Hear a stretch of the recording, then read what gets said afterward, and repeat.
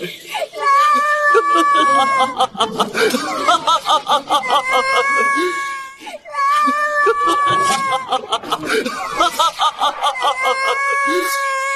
上半世的日子我过够了，这个家我做主了。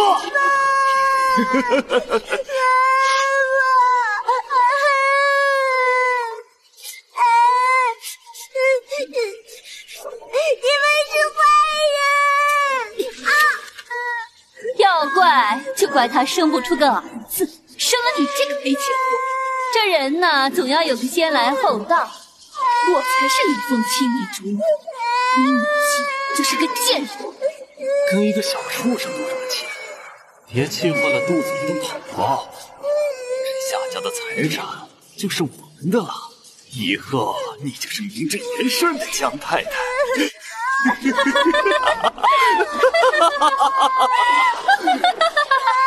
程博士，给他打一剂干扰记忆神经的药剂，然后找个偏僻的地方扔了，自生自灭。不要吧！不要吧！不要！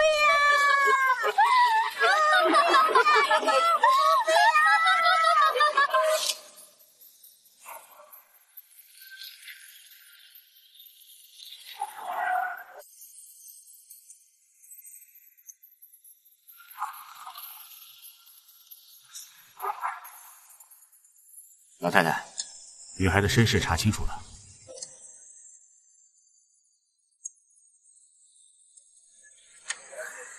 是个苦命的孩子。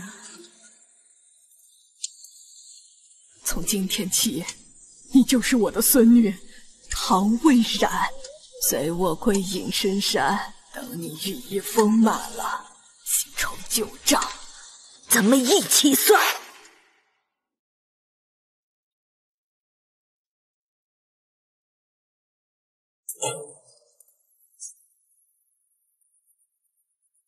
唐卫人，我是不是警告过你，让你去跟我爸说你无价？为什么你还会出现在这里？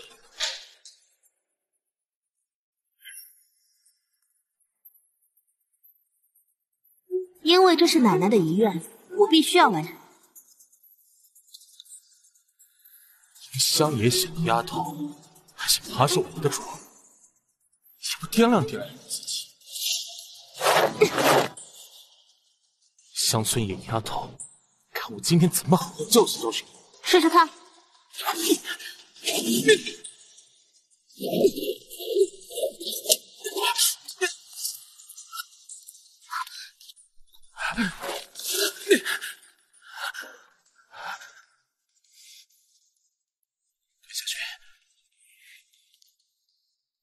贤良淑德你没有，撒泼打滚你第一名。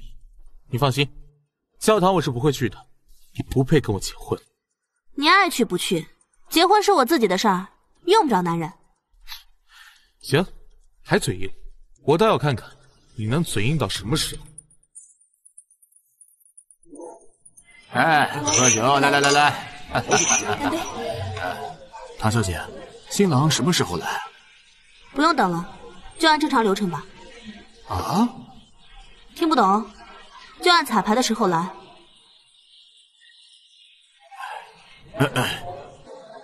在这里，我代表两位新人，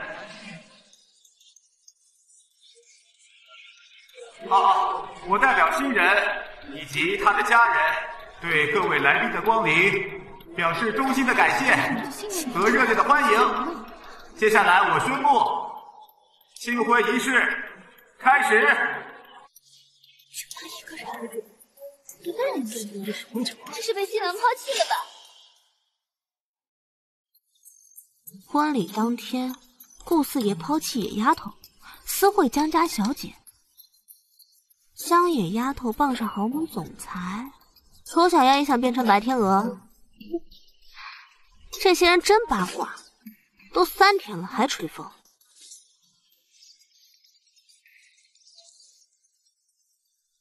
喂，唐小姐，我到楼下了。今天晚上是老爷子的寿宴，不能迟到。好，我现在换个衣服就来。生日快乐，寿比南山！好嘞，好嘞，来来来。呀，这不是唐微染吗？听说她结婚呐，她老公都没去现场，这婚都还没结就扯破脸，我还是头回看到呢。这以后的日子啊，有她受的。爸，祝您生日快乐，身体健康，长命百岁。哎呦，还是小冉懂事啊！来，这个呀是给你的红包，快拿着，照顾你做。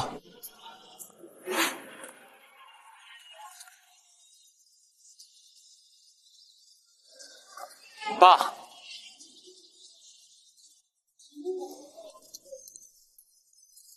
爸，我带锦溪来给您过寿。祝叔叔福如东海，寿比南山。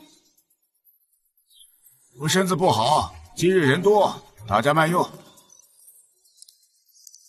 唐微染，就凭你也想当我们顾家人，简直是痴心妄想。比起我们江姐姐，你不过只是顾家的一只狗。比起我们江姐姐，你不过只是顾家的一只狗。长嫂如母，既然你这么不懂规矩，我就好好教教你。贱丫头，竟敢打我，找死！啊，我的手！再这么没大没小，我就把你另外一只胳膊卸了。这宴会也没什么意思，我就先撤了。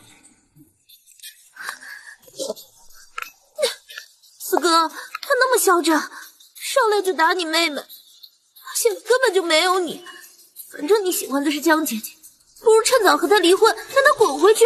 你不是他的对手，以后见他绕远点。四哥，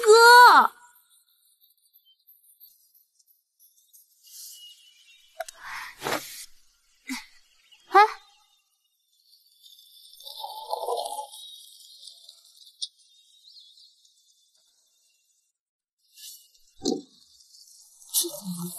怎么和多年前家里去世的人长得那么像？这几天谢谢了，小害了你的名声。我这就让司机送你回去。爷，你永远都不用对我说谢谢，这一切都是我心甘情愿的。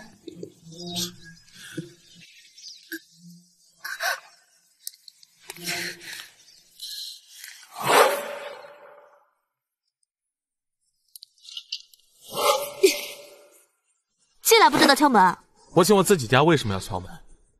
倒是你，这么迫不及待的脱衣服，是想和我补个洞房吗？这么迫不及待的脱衣服，是想和我补个洞房吗？无耻！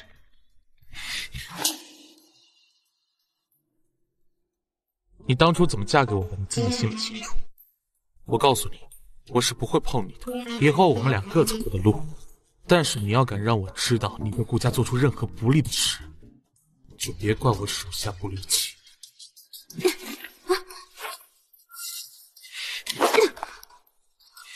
你放心，顾家的我一分都不会要的。这是爸给的礼物，应该是股份，还你。既然是爸给你的，这就是你应得的。行，我先代理保管。我明早还要去学校，先走了。差点忘了，这小丫头还在读大学。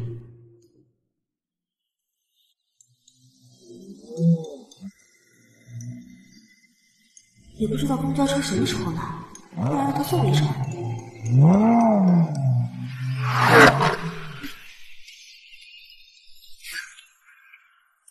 这小气的男人。喂，明天给我买辆车，送到学校。总裁，你有什么车？魅影、迈巴赫、普利南。哪个就行。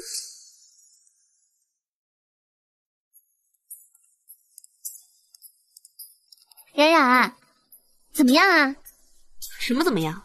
我是说你那新婚老公怎么样？我们俩达成君子协议，互不干涉。真的假的？嗯。明天早课是第2节，要不咱们今天晚上去慕斯酒吧嗨一下，美男要多少有多少。快来来！啊！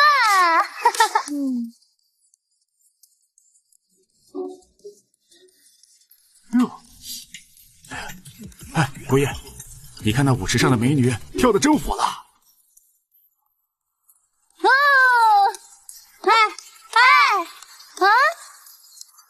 什么？你在这里先玩，我先走了。行，拜拜。他才几岁啊，竟敢来这种地方玩！哎，顾燕，我看上的妞，你可别跟我抢，我可抢不过你。你以后离女人远点，不然早晚死在这儿。你放心，稳得很。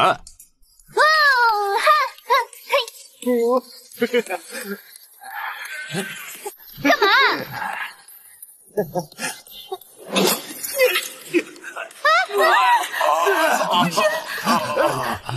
看见了吗？有的女人表面上温柔，实则凶狠如谋。妈的，狗杂碎，在我的地盘上闹事，找死！保安，你不是对那个女人感兴趣吗？不如看看她到底还有什么用。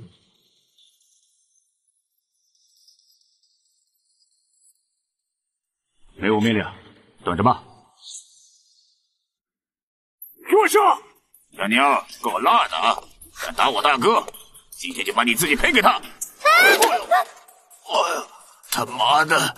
顾燕，没想到身材柔弱的那个女孩还是王者，太野了这！臭娘们，你找死！在我的地盘，我看是谁找死！把他俩给我丢出去！干什么？放手！干什么？哎，不要碰我！放开我！给我松开！松开！没事，大家该玩玩。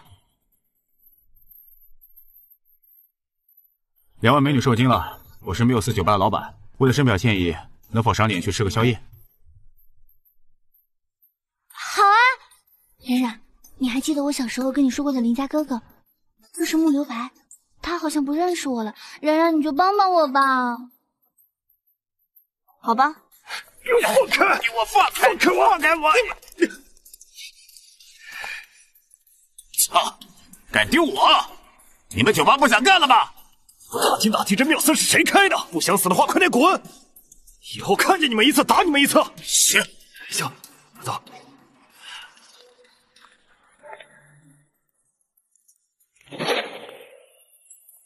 哎，夫人，我看到夏小姐了。我怎么可能看错呀？我在夏家待了7、8年，不可能看错的。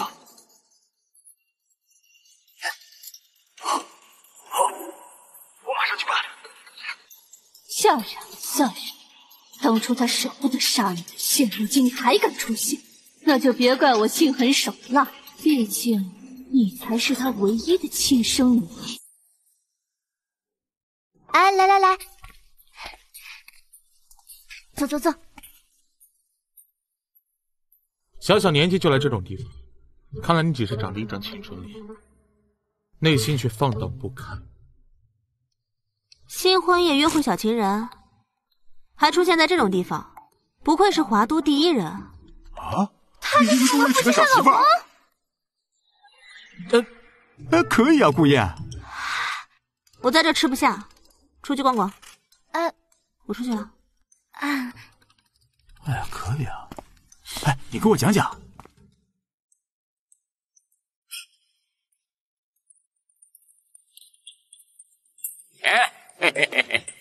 哎，就是你在缪斯酒吧把我兄弟给揍了吧？是啊，怎么了？行啊，小妞，有种！嘿，看到我后面这兄弟没有？动手你就残废了。不过兄弟我呢，年下细玉，你要是主动投怀送抱的话，我可以考虑放你一马哦。这小妮子真会惹事，要是死在这儿，老爷子不得发疯啊！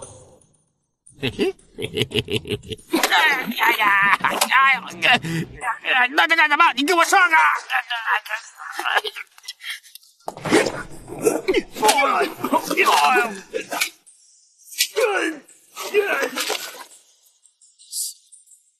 有点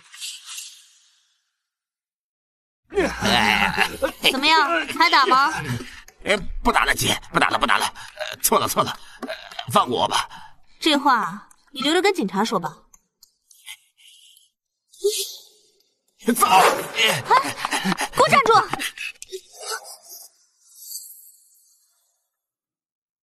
你怎么来了？我为什么不能来？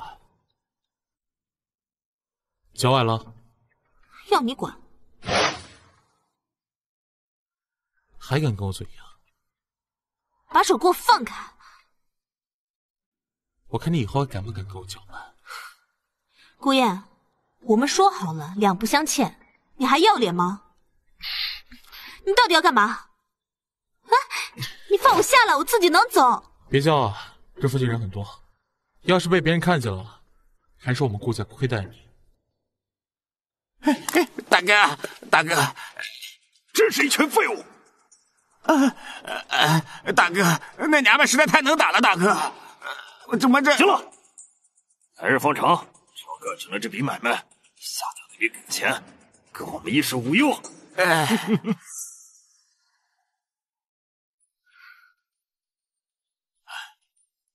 四爷，四夫人没什么大碍，这是消肿药，每天涂抹3次，很快就好的。给我吧。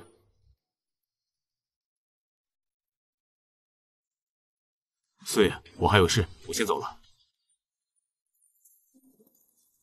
要给我吧？他怎么可能这么好？我看是想故意让我缴费了吧？啊！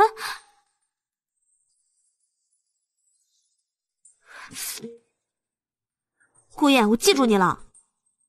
女人就是矫情。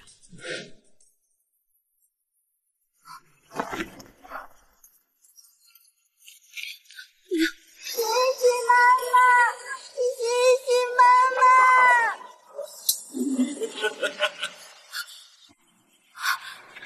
不要！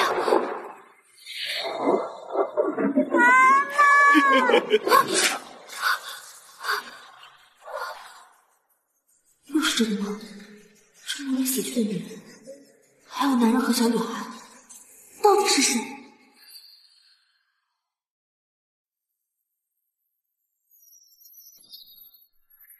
这脚崴了，也不能去参加比赛了。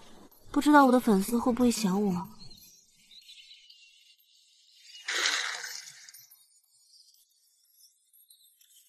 好，我知道了。哟，今天什么风啊？把顾总裁给吹回来了。这里是我家，我想来就来。还要跟你说，你不是讨厌我吗？不愿意回家？确实不想看到。顾总，你这么讨厌我，我用过的杯子你不嫌弃啊？你喝过的杯子又死不了人，别说是这个杯子，里面的一滴水，那都是我。四爷夫人，午饭准备好了。好，我刚好饿了。不好意思啊。你还说不是故意扑在我怀里，说什么桥归桥，路归路，这些都是欲擒故纵吧？不是，我刚才就是没站稳。你放开。啊？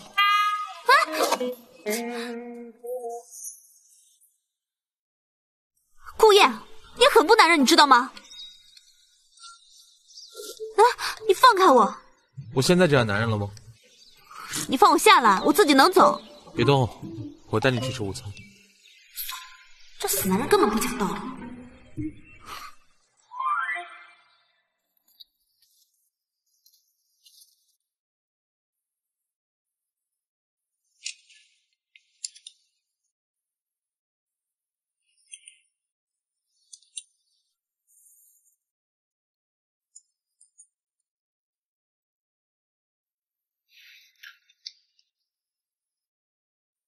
你看你穿的都是些什么？你现在是我们顾家的儿媳，这张黑卡你拿着，出去买一些珠宝首饰，别在外面给我丢人。我穿的舒服就行了。再说了，有给我种青青草原的老公丢人吗？卡？不用，我不需要。哎，冉冉，这可是这里最贵的珠宝店，这每一件单品都没有下过5位数的。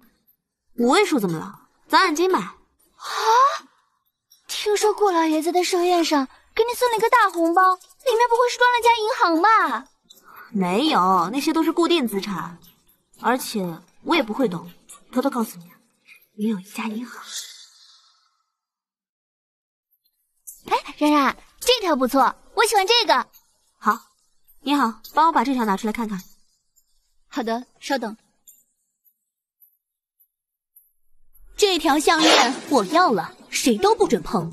安小姐，您来了。这条项链不错，给我包起来吧。哎，好嘞。等等，这位小姐，这是我朋友先看上的，你看看别的吧。你们看上的，知道多少钱吗？买得起吗？我们不像大小姐游手好闲，没有钱还来闲逛，每天忙得很。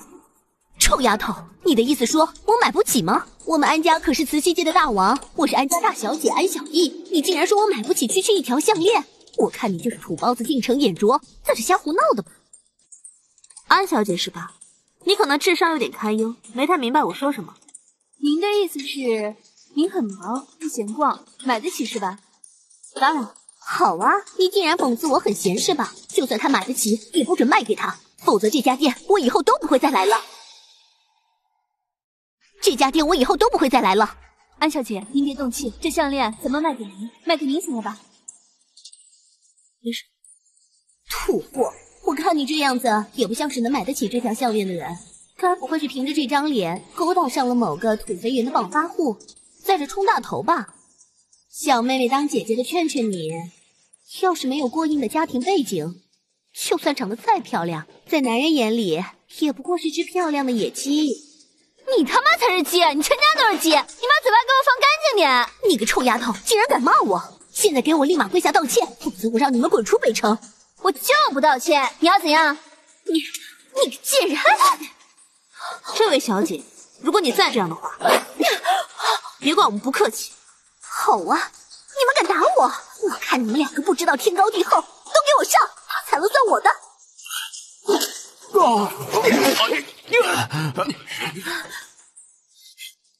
我跟你拼了！我跟你拼了！快报警啊！杀人了！哎呀，监控我已经看了，你动手在先。唐小姐属于正当防卫，至于毁坏的物品，大家赔偿就行。这位同志，你说话可得注意一点，明明是他们先动的手，根本不算什么正当防卫。我可是安家大小姐，伤了我他赔不起，我要他蹲大牢。你就是皇帝家的公主，也不能随随便便让人蹲大牢。你听好了，你殴打在先，甚至杀人未遂，是要被判刑的。警察同志，你可不要胡说八道，我怎么可能会杀人？是不是你们收买了他？安小姐，你别发疯了，人家警察同志是秉公办事。那又怎么样？你损坏的这些项链至少也得上千万，穷逼你赔得起吗？赔？为什么要赔？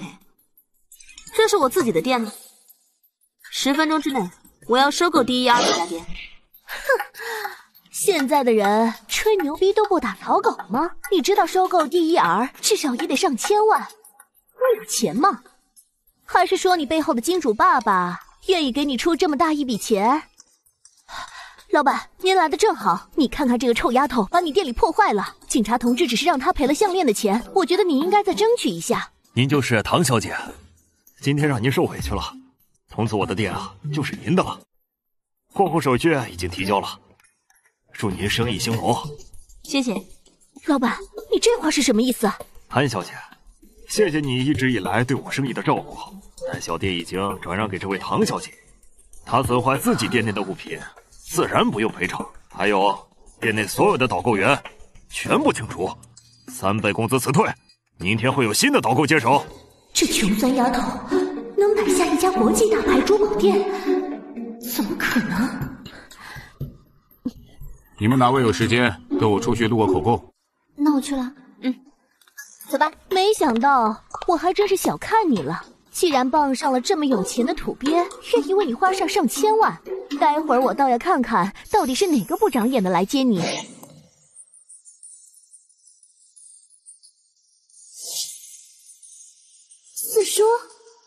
四叔，顾燕的侄子顾景玉谈了一个女朋友，今天顾景玉从国外回来，约好了晚上要带他正式见顾家的人，难不成就是安小艺？你还真是给我一个惊喜啊！名下产业竟然过1000亿。唐蔚然，你到底是谁？为什么要嫁给我？我说了，一是因为奶奶的遗愿，二是因为你还算个优秀的男人。四叔，我是被这丫头给打了，才出现在这里。您来是有什么事吗？你还没嫁给锦衣，现在叫四叔，是不是太早？我还没进门就对长辈动手，还抢长辈的东西，这就是你们安家的规矩吗？四叔，你肯定是误会了，我从来不抢长辈的东西，更不会打长辈的。她是我的老婆。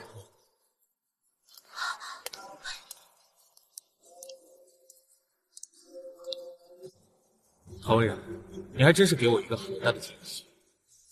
我能给你的可不止这一个惊喜。今晚顾家家宴，锦玉会带着安小姨一起去。行了，不就是一个安家吗？我还不放在眼里。走吧。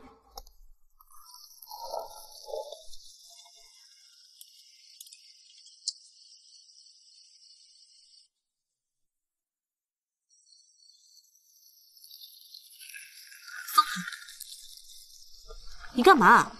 难道你还想再被嘲讽？顾家夫人刚进门就被老公嫌弃吗？新婚的时候你都不在，现在做这些是不是晚了点？我早就是全世界人的笑柄了，谁还在意这个？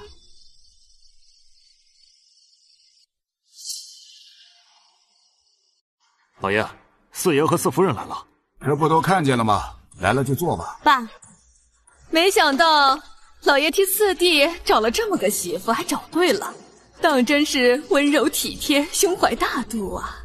连老公洞房夜去找别的女人都能欣然接受，真是顾家的好福气啊！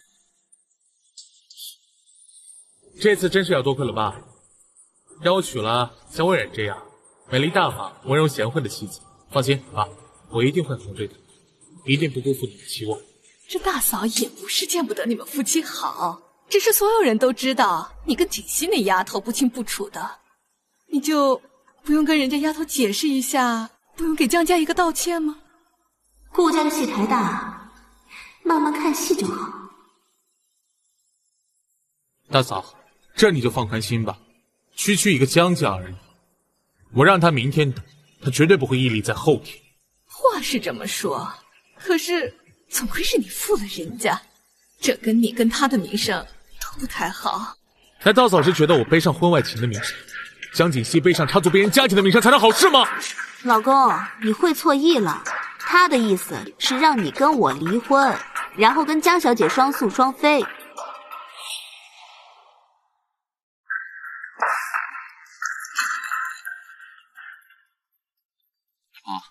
你放心，除非我死了，或者你亡了，不然我们永远在一起。好，真是我的好儿子。顾燕，你记住了你今天说的话。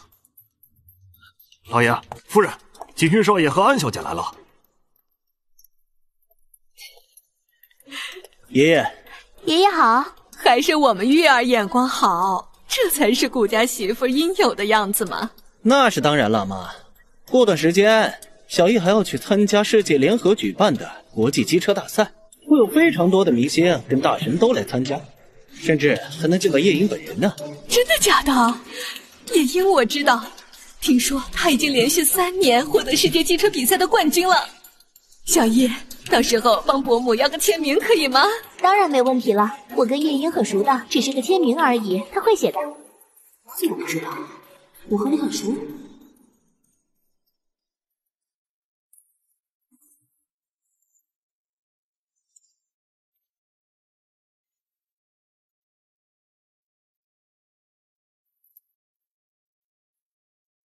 这照片怎么这么眼熟啊？那天气球，大哥哥，这些气球给你，谢谢。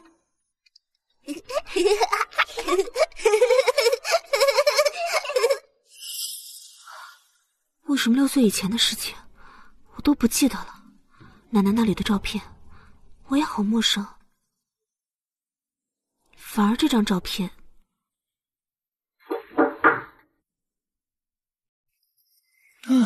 你进来做什么？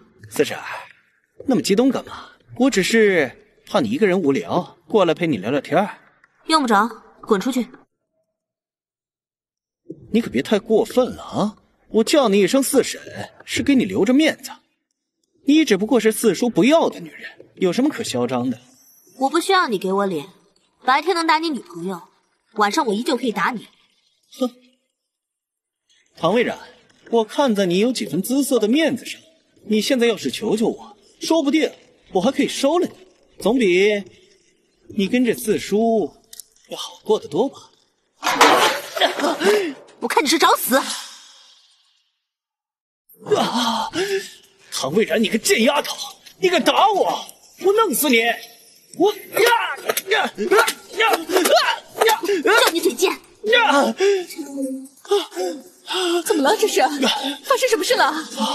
没事，替你教训教训你儿子。什么？玉儿，我的儿，你没事吧？妈，是四婶把我打成这样的。我看你是反了天了，连我儿子都敢打！住手！小冉，这个逆孙没有把你怎么样吧？他还没有能耐把我怎么样，只不过我下手重了点。爸，你不会错怪我吧？我儿子到底跟你有什么仇？你要把他打成这样？事情还没有查清楚，你先不要污蔑小冉。带着景玉全都给我下去说清楚。对了，去把医生喊来。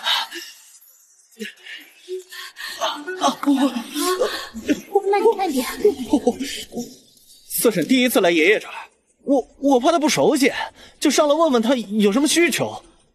谁知他上来就对我动手动脚，还说什么？还说她年轻漂亮，嫁给四叔太可惜了，想偷偷跟着我。四叔，你找死！老四，你媳妇自己不检点，打我们景玉干什么？虽然顾家是为了你说了算，但是你也不能如此猖狂。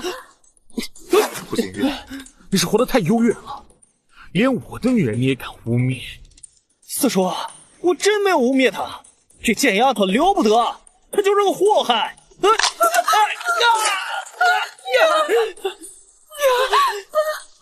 冉冉，过来。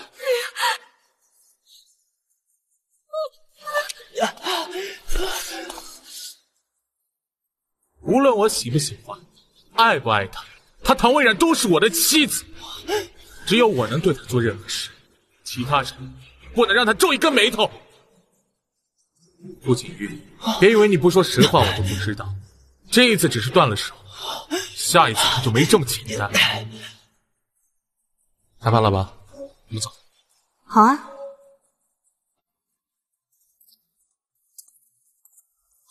刚刚谢谢你啊。那你打算怎么谢我啊？你们顾家的小辈不好好管教，让我身心受到了伤害，这应该你们补偿我。叫你嘴贱！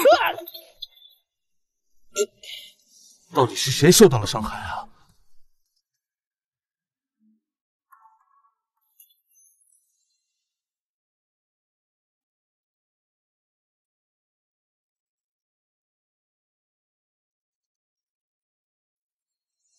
喂，冉冉，今天是木柳白的生日，给我下了请帖，你赶紧起来收拾收拾，跟我一起去。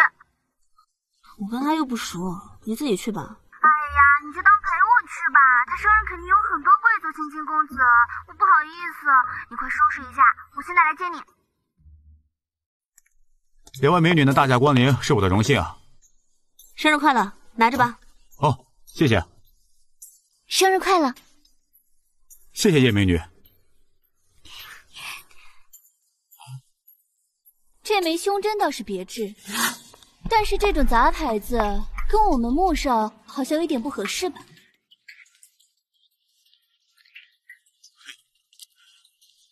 重要的是心意，来我的生日会不需要送什么礼物，大家玩得开心就行。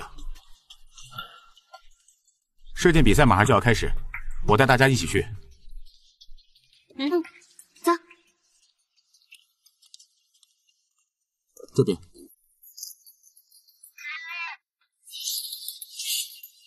冉冉，我听说得了比赛第1名，可以奖励一顶价值200万的皇冠。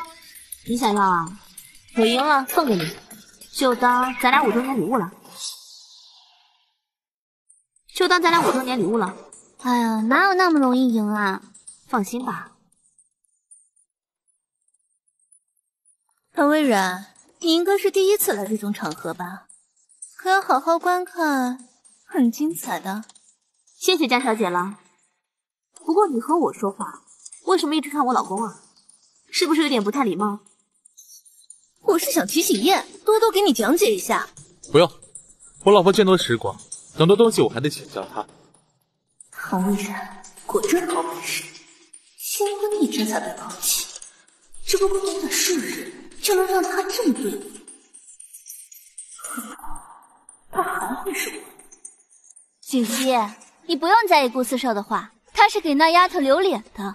那丫头从乡里来的，别说把了，见都没见过。你跟他计较，只会自降身份。好了，那个，这次比赛呢，我们玩点新鲜的，效仿古人，百步穿杨。好，好，有意思，刺激啊！这谁能做到啊？规则越难越好，这样可以先刷掉一批人。你是想入皇冠？今天是我们俩相识5周年，我要送给他。要不要我帮你？不用了，这都小意思。还有，你无事献殷勤，非奸即盗。你最近对我太好了，能不能正常一点？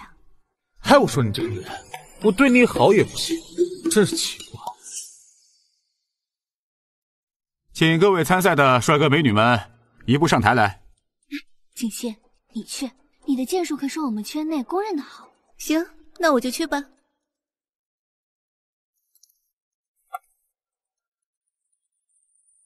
微然，你会射箭吗？这可不是闹着玩的，要是你射歪，把人给射中，可怎么办？是啊，顾四夫人金贵，还是老老实实待在观众席看着吧。这可不是乡下，不是谁都能来逞能的。话别说得太早，也别瞧不起人。乡下来的丫头，说不准剑术更好。我看顾四夫人行，能得到冠军也不一定。哼，一个乡下来的野丫头，她怎么可能懂射箭？跟这种人比，我就觉得丢人。就是，别等下宫都拉不开，这种乡下女人都能来参赛。我看这比赛还是不要办了吧。既然2位这么有信心，跟我们打个赌怎么样？哼，跟我打赌？行，我跟你赌，这场比赛只要你们赢，我就跪在地上学狗叫。好，我要是输了，我也学狗叫。那就一言为定。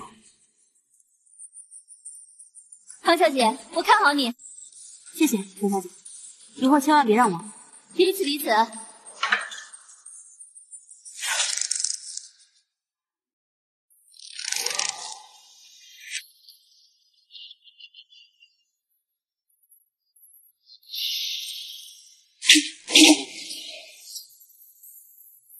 看见没？我就说吧，乡下来的丫头还说自己会射箭，这连拉弓都不会吧？真丢人现眼。就是，我就等着看这野丫头钻胯下。呵呵。我看这瞎猫碰上个死耗子，一个乡下丫头也还敢比射箭？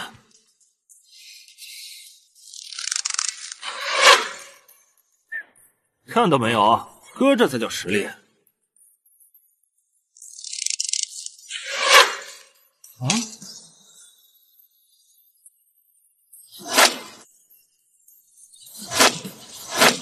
江小姐果然厉害啊！我看这第一非她莫属。就是，那野丫头算什么呀？我就不信了，她后面还能射中。有些人呢，不知道自己的对手是谁。我看他就是装逼，看他那样，怎么可能射得中？就是想给自己找个借口罢了。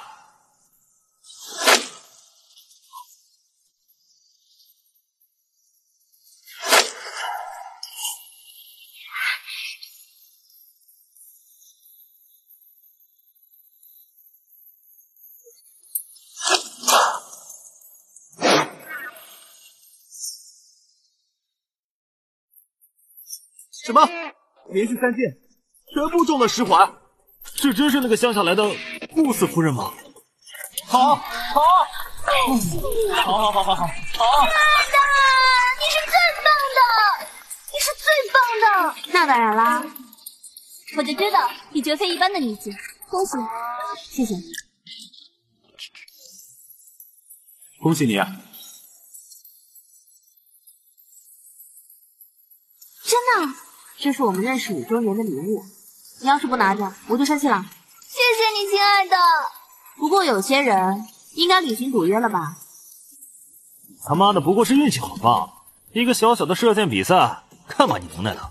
我告诉你，江小姐已经拿到了国际机车比赛的入场券，那可是夜莺都要来参加的比赛，这才是真正的实力。就是，有本事你也去报名参加。国际机车比赛，张子琪也要去。好啊，没问题，我一定会参加，让你们看看什么叫做真正的实力。不过在那之前，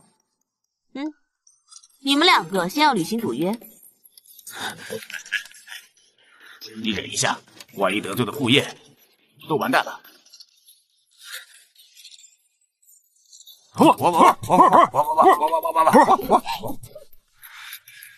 你给老子走着瞧！哎，江小姐，我不是故意的。爷，我崴到脚了，痛得走不了路，你过来扶我一下好不好？你还不赶紧把江小姐扶起来！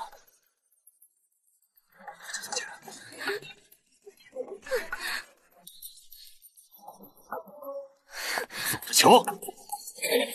爷，你能不能等等我？我有些话想跟你说。想必唐小姐你应该不介意吧？当然啦。是你们真的不在意。好，江小姐，有什么话我们就在这说吧。我是个有妇之夫，会影响你的。爷，我求求你不要走啊，爷！我求求你不要走啊，爷！你知道的，这些年我一直都很喜欢你。江锦溪，我对你有那么一点点特殊的感情，仅仅是因为你是冉冉的妹妹。可是他在16年前早就已经葬身火海了，你为什么就不能为我留一份情谊呢？不管她在还是不在，在我心里，她永远是那个天真烂漫的妹妹。倒是你，不该有的心思别想要，要不然只会害了你自己。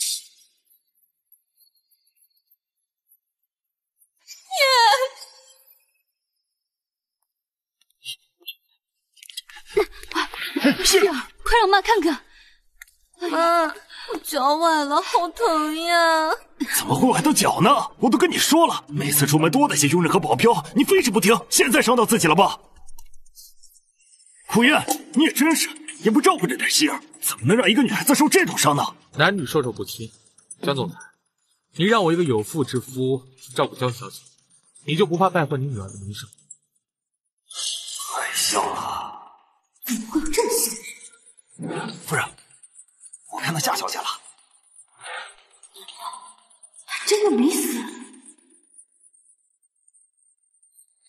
这位便是顾四夫人吗？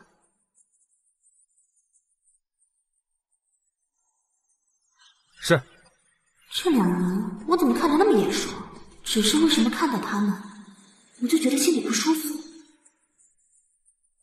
四夫人果然年轻貌美，只是顾燕，我确实没想到你是个见色起意的人，有了新欢，忘了我们希儿对你的情了。江总，看你这年纪也过半百了吧？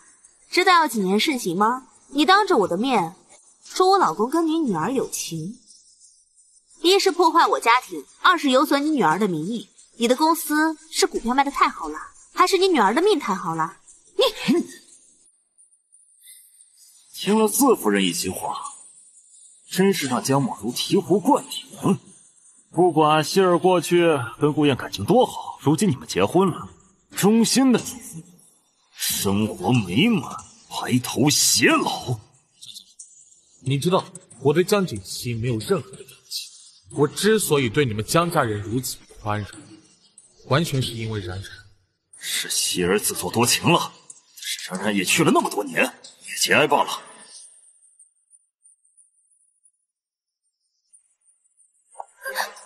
顾燕取的什么香烟东西，竟然还敢在我面前嚣张，还振振有词的教训我，不知道扫我！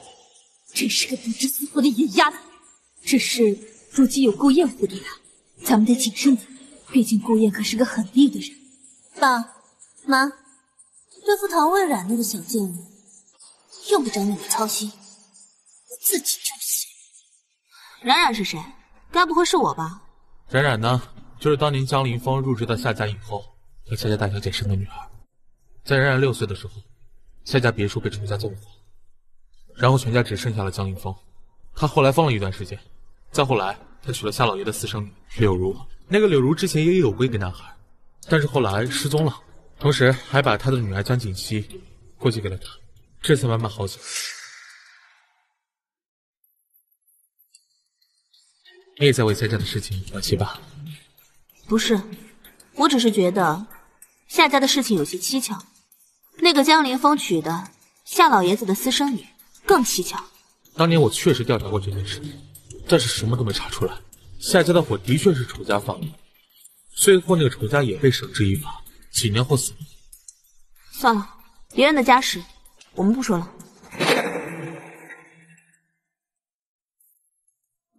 顾四爷带娇妻参加穆少生日会，却私会江家大小姐，真是真爱，这么点时间也要约个会。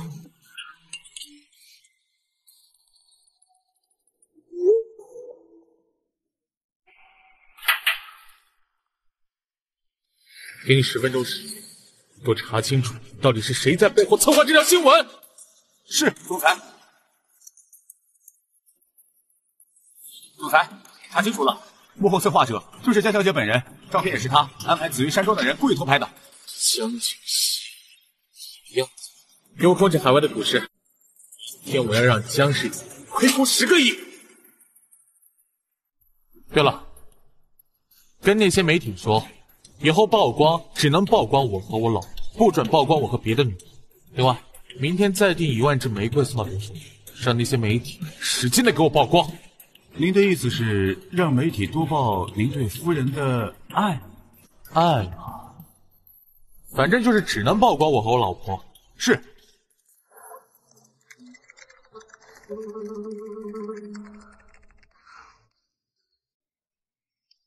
夫人，大门外有人找您。你好，顾夫人，这是顾四爷送您的1万朵玫瑰，分成100束包扎，每束100朵，这是其中的101朵，请您先收，祝您生活愉快。哎，顾夫人，能采访你一下吗？顾四夫人，请问这些玫瑰都是顾四少爷送给你的吗？你是怎么在这么短的时间让顾四爷爱上你的呢？顾四爷对你这么好，你是不是特别幸福呢？幸福，当然幸福了。还有，你们是不是累了？每人拿1束玫瑰花，祝你们生活愉快啊！别走啊，别走啊！各位，接下来的几点一定是我们今年下半年工作的重中之重。果然女人都是爱花的，丫头定是感激涕零的来道谢。顾燕，你是不是脑子有病啊？土鳖一样的，送1对玫瑰就不说了，还不要脸的自己找那么多记者来，真的想演好男人了。可惜全世界都知道你是个在结婚日抛弃妻子去找小三的渣男，下次再来这场，我占了你地盘大厦。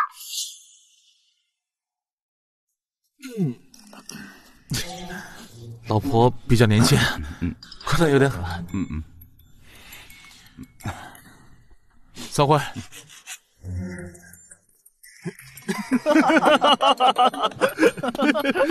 老板还怕老婆？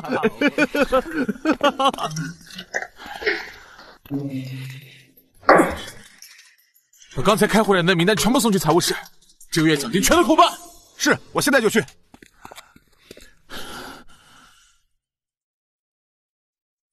怎么会这样？热度竟然都被撤下来了。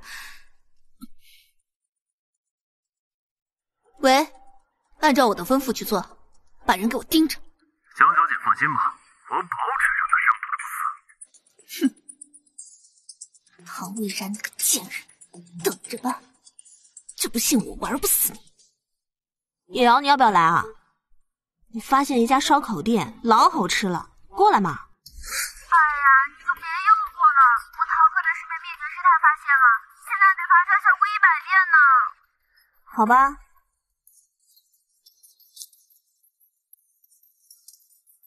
哎，老妹儿，一个人吃的呢，我们哥俩过来坐，不介意吧？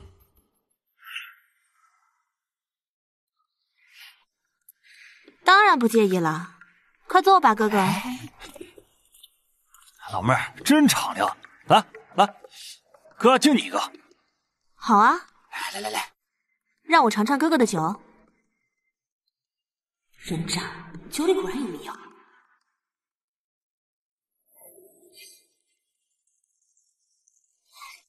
哥哥的酒真是太好喝了，刚刚你们在那桌的时候，我就一直看着你们呢。是吧？对呀。好喝，那咱多喝点。对，马上。那我们干了。这老妹儿真是好酒量啊！这是什么酒啊？怎么这么厉害？好喝吧？我有点头疼。江小姐还说这女人非常厉害，没想到这么容易就搞定了。这酒太烈了，哥哥，我想睡一会儿。哦，那你休息吧。老妹儿，妹妹，这妞好像真的晕过去了。这江小姐给的药还真管用啊！姐夫说了，在外面不能提她的名字，连姓都不能提。果然是江锦熙。干活吧。老妹儿，你们两个放开那个女孩子！少他妈多管闲事，滚！在华都，还没有人敢对我程小爷这么说。大哥，我让你们两个赶紧走，否则明天让你们都去吃牢饭。臭小子，你好大口气！爷今天就打死你这多管闲事的狗！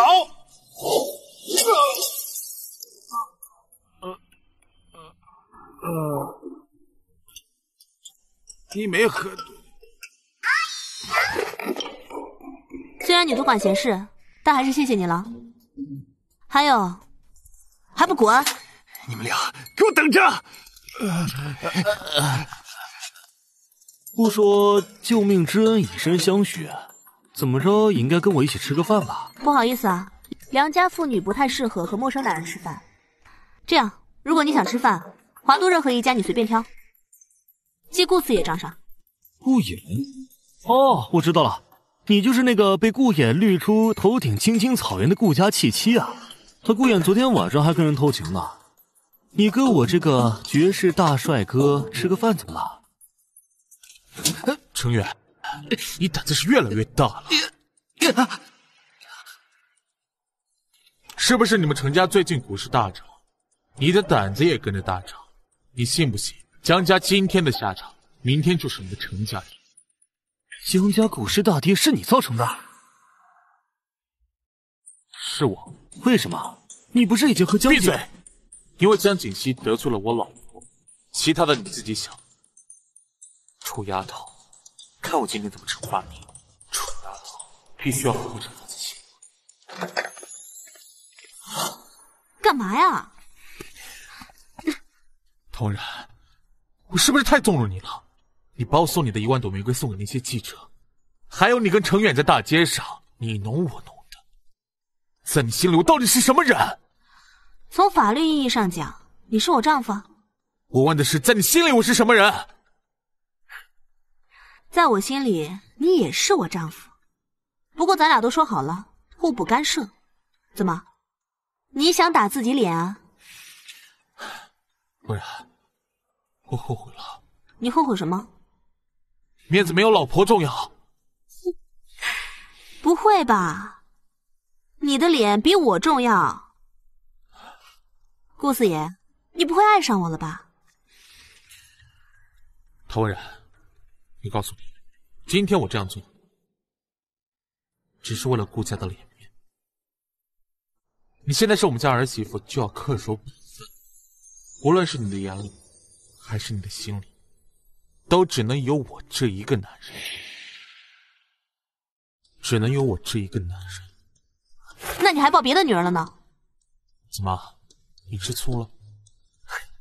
我也把这句话送给你，别太把自己当回事。我只是不想头顶上顶着青青草原，丢人。行，我睡觉去了。顾夜，你放开我！我不放。情侣之间还有一项义务，那就是一起睡觉。你给我放开！你要干嘛？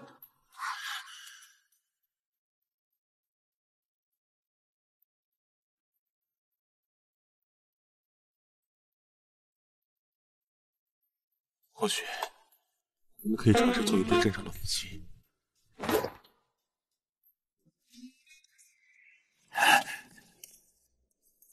江总裁真是早啊！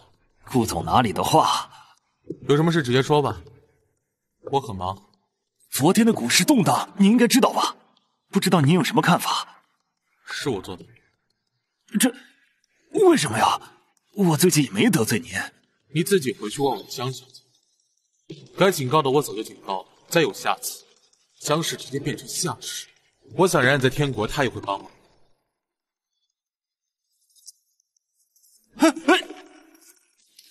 呸！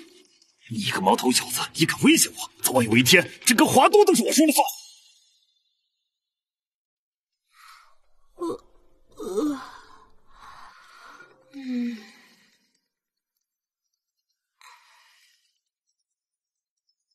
喂，冉冉，夫妻这场比赛下午2点钟准备上啊，第一名奖金500万，记得来啊。哦，我知道了。没记错的话，这个比赛江锦旗和安小妮也要来参加。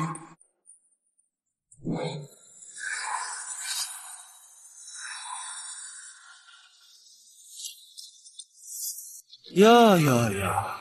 我还以为你嫁人了，就不会参加这种比赛了。这种事又不犯法，不过我以后不能常来了。你呀，总归是要长大的嘛。哦，夜莺，好久没见夜莺了，今天真幸运，居然能看到她出场。是啊，夜莺出场，现在好水，连必须拿第一呀！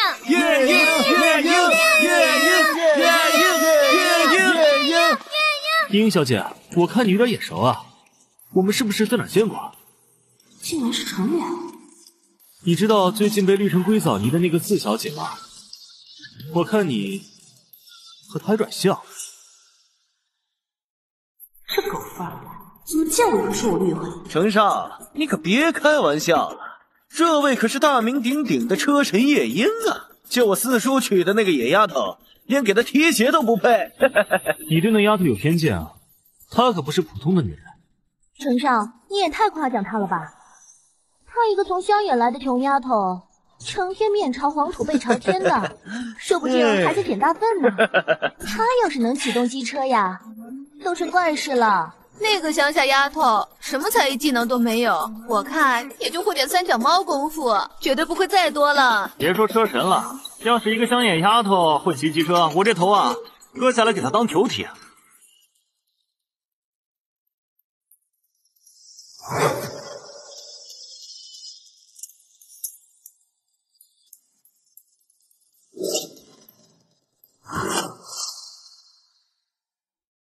车神夜莺，怎么可能真是那个乡野丫头唐薇然？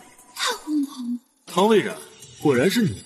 唐薇然，没想到你还真敢来呀！我有什么不敢来的？我都连续3年夺冠了，不差这一次。你就别吹牛了，这汽车比赛可不是射箭，光靠运气就可以。搞不好你可是会车毁人亡的。没错，你肯定是在冒充车神夜莺。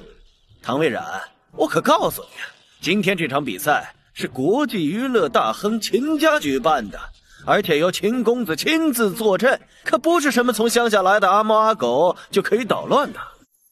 我劝你啊，赶紧滚蛋！我也劝你，你是记吃不记打吗？你想把医院当成你家是不是？我不介意再送你一场。你敢？我可告诉你啊，我知道上一次你敢打我，是因为有四叔还有爷爷护着，可是今天就你自己呀。好啊，等一下比赛要开始了，我没有空教训你。这样吧，如果你不服，等一下门口等我。就你从乡下来的土包子，我看连那机车都是第一次见吧。夜莺可是我偶像，怎么可能会是你？就你还想装成夜莺女士，也不看看你自己有没有这个本事。这样吧，这个比赛的第1名是500万，如果我赢了，你们给我1000万如何？那要是输了呢？如果我输了，给你们1000万。我真是笑掉大牙了。顾四夫人，你现在恐怕拿出1000块钱都很费劲吧？安小姐是看不起顾四爷吗？你算顾四爷什么老婆？谁不知道顾四爷心爱的女人是江小姐？你逼得江小姐和顾四爷不能在一起，他业务你还来不及呢，怎么可能给你钱呢？就是拎不清，这就是有点不要脸了吧？知道这是什么吗？这就是顾四爷，我老公给的，他让我尽情的花，有了他，你们还怕我赖账不成？黑卡，也怎么可能给你黑卡？顾四爷是疯了吧？怎么会把一张黑卡给个乡野丫头？你知道怎么使？你这个黑卡一定是从四叔那偷来的。你别管我怎么得的，顾景玉，我就问你，敢不敢跟我赌？来啊，赌啊！区500万而已，不过是我3天的消费而已。傻子！喂，唐蔚然，你到底行不行？这可不是闹着玩的。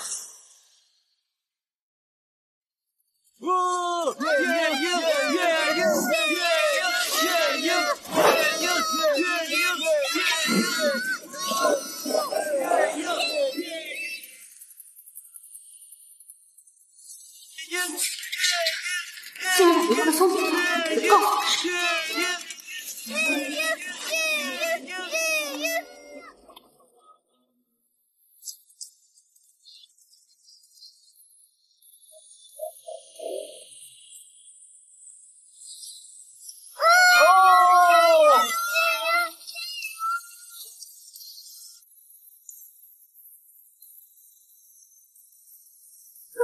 乡下来的就是乡下来的，明明没见过什么世面，还非要在机车处方便。顾四爷上辈子肯定是杀人屠城的，要不然现在怎么会娶了这么个人？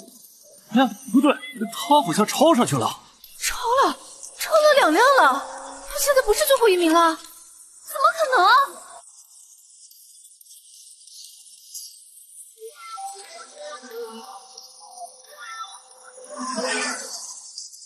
我靠，没搞错吧？这可是极晚，他竟然车速不减。看，野丫头第一了呀！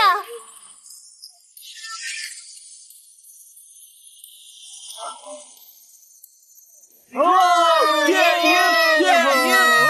莺！怎么可能呢？不可能啊！真的是夜莺车神？是不是耍什么手段？怎么可能是第一？机车是主办方准备的，这么多观众在这看着呢，拿出赌约，交出500万吗？景玉，我身上没有这么多钱，伯父给你的钱比较多，要不这500万你扣了吧？爸这个月只给我100万的做钱，早就已经花光了。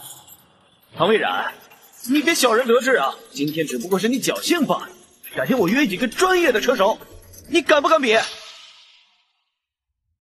我不敢，快点愿赌服输，给钱走人。好歹你也是我四婶，作为长辈，你怎么这样咄咄逼人找我要钱呢？你这意思是你要耍赖了？我可不是耍赖不给钱，作为顾家的长孙，我有的是钱，只不过自古都没有小辈给长辈钱，你拿了我的钱，我怕你折寿。唐蔚然，你干什么？住手！我教训我侄子。跟你有什么关系？你还好意思说你是顾家的长孙？顾家是华东第1大家族，威严显赫，这样家庭孩子出来的，当时义薄云天，一言九鼎。你看看你都干了什么？我能干什么？你23岁了吧？刚刚回国1年多，你爸交给你的公司，大大小小不下10个，全部倒闭。说好听点的，你是游手好闲的富二代，说不好听的，你就是一个瘪三，都对不起顾这个姓。景玉，恭喜你啊，小冉冉，赢了500万，今晚必须请客。走，吃大餐去。走了。怎么了？我现在是已婚人士，你给我注意点。哎切！以前我们玩泥巴的时候，那可是勾手搭背啊，还在一张床上睡过呢。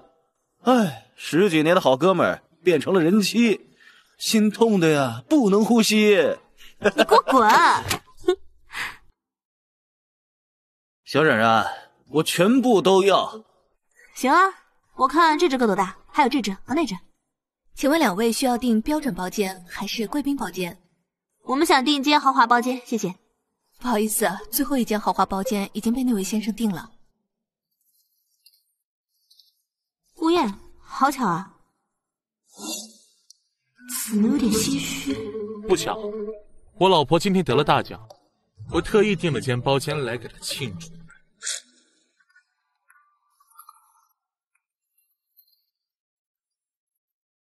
都说顾四爷是商界鬼才，这虚情假意起来，倒也是天才啊！在婚礼上都不出现，现在装什么大爷啊？哼！老婆，这谁？秦秀楠，我的发小，从小玩到大。原来是秦总。对。别，你顾四爷弃妻寻三，你才是我们男人心中钦佩的存在呀！小冉冉，我们走，咱们换一家餐厅吃饭。也行。你干什么去了？你干嘛？我都说了今天给你庆祝，当然你去哪我就去哪。你不是约了人吗？你破那个包间真的给我订的吧？对。那既然如此，小冉冉，那咱们就在这吃吧，反正豪华包间不用白不用。顾四爷请吃饭，不吃白不吃。来，给顾四爷满上。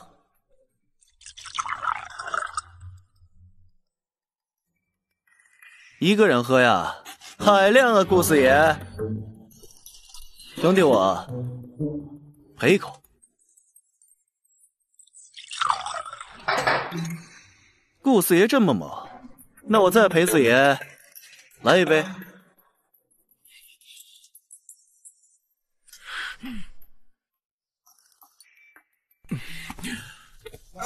小冉冉，我不要司机送我，我要你送我。我送。滚开！这是我老婆，你有本事你自己娶呗。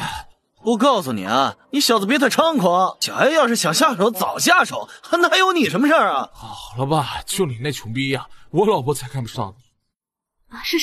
他说什么？没有。那个大家各自回家，那我们先走了啊。走。果然重色轻友，哼。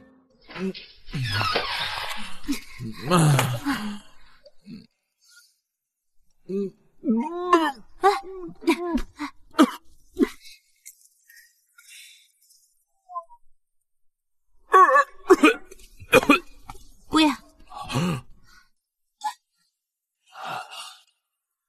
你说说，酒又不是什么好东西，你喝那么多干嘛？谁知道你朋友在，我还不是为了你，你得补偿我。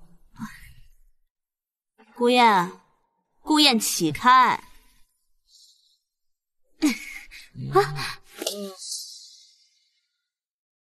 顾燕，你要干嘛？嘘，别说话，睡觉。顾燕，你松开！你再不松开，我生气了。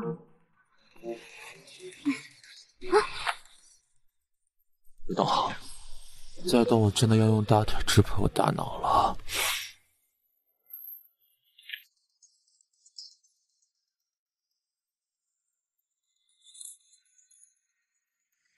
这个高男人，色狼。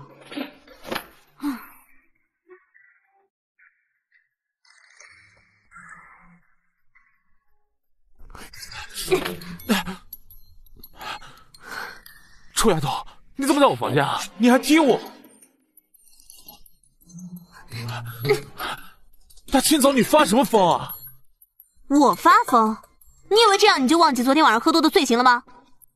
昨天你单独跟秦家那小子吃饭的时候，还没教育你呢。你来真的？废话少说，我就让你看看，本姑娘的便宜不是白占的。王薇然，这是我的卧室，要用强，那也是你对我用强，吃亏的是我。哎，你去哪儿？放手！你别生气了，我们夫妻之间我亲你一下，那不很正常吗？夫妻一场，现在你知道了。那当初婚礼的时候，你把我自己丢在那儿，你想什么呢？这件事情我一辈子都不会忘记的。对了，然然，明天啊是程玉的生日宴，他邀请你过去参加。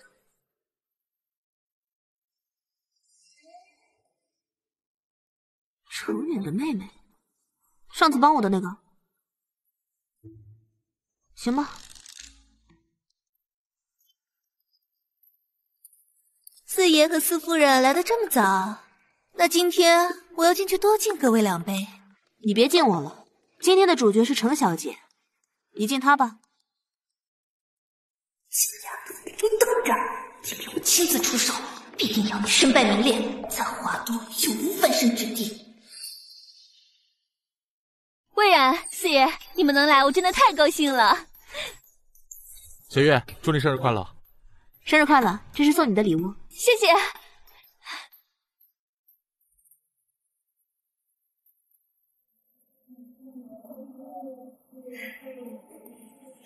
程小姐，生日快乐！难得今天大家都在，过会儿啊，我一定多敬各位几杯。江小姐年纪轻轻就想着勾搭别人老婆，你敬的酒我是真不敢喝，嫌脏。程小姐，你误会我了，我跟四爷没有什么。我跟他之间的确没有什么。魏然，我知道我以前做了不少错事，今天我想正式向你道歉。魏然，对不起，你能原谅我吗？不能，我又不是圣母，你上一边去。魏然，我真的知道错了，你就原谅我吧。你干什么？魏然，我只是想让你原谅我而已。之前是我做的不对，之后我想跟你做好姐妹。魏然，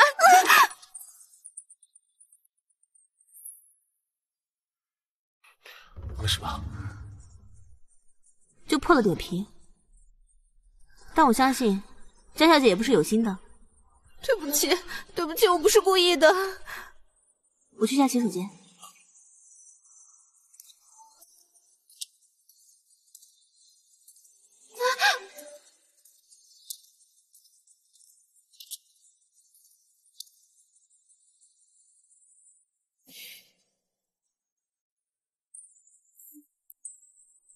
小把戏。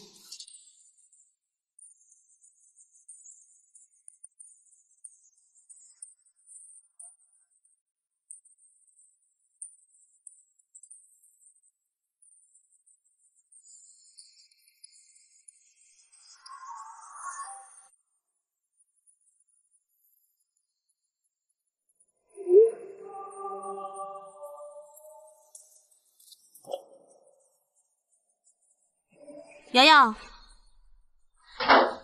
瑶瑶，瑶瑶，瑶瑶，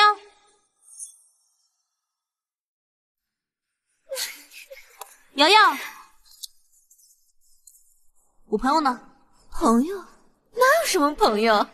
不过是你自己蠢而已。所以你是找黑客黑了叶瑶的手机，自编自导了一场戏。即便你知道了，又能怎么样？只要叶瑶是安全的，那就好办。等一下，你还不是得跪下来求我饶了你？可惜啊，就凭你想让我待在这里。唐蔚然，我知道你会点功夫，这要是放在平时呢，我可能还会有点顾虑。但是今天，你不单单中的是一等奖，你现在是不是觉得浑身发热，比不上什么力气。所以呢？你什么意思？江锦溪，我早就知道你指甲里边有毒了，就这种小把戏，还同样玩2次。我现在就告诉你，什么叫做心狠手辣。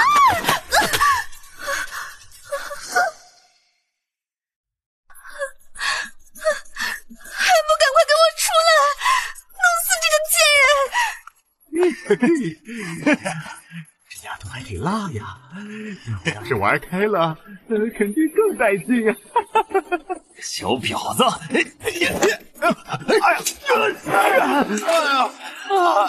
哎呀！你两个没用的东西，快撑不住了，赶紧给我把它撕了，快点儿！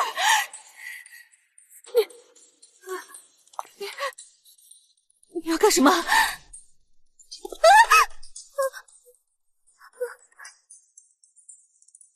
就是这个是吧，江锦溪？我今天就以其人之道还治其人之身。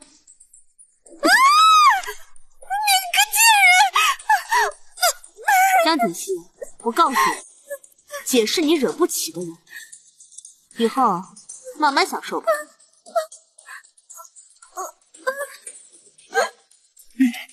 臭娘们儿，打了老子还想跑？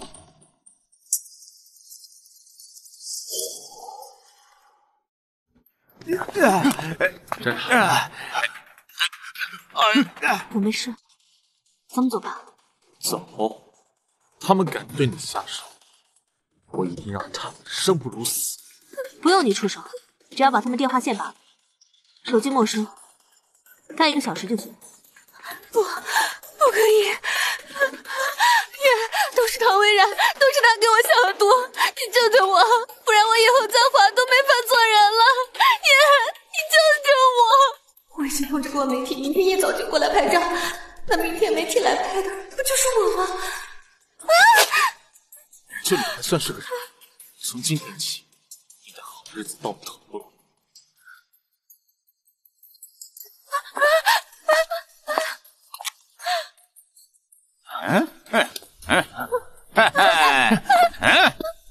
你放心，我们马上到家了。回家干嘛？现在就要炸了！这江锦溪下的什么药？这么猛？不回家，在这做，不好吧？拿我的包，我包里有东西。包？你包里有套啊？我包里面有一个白色瓶子，里面有药丸。哦。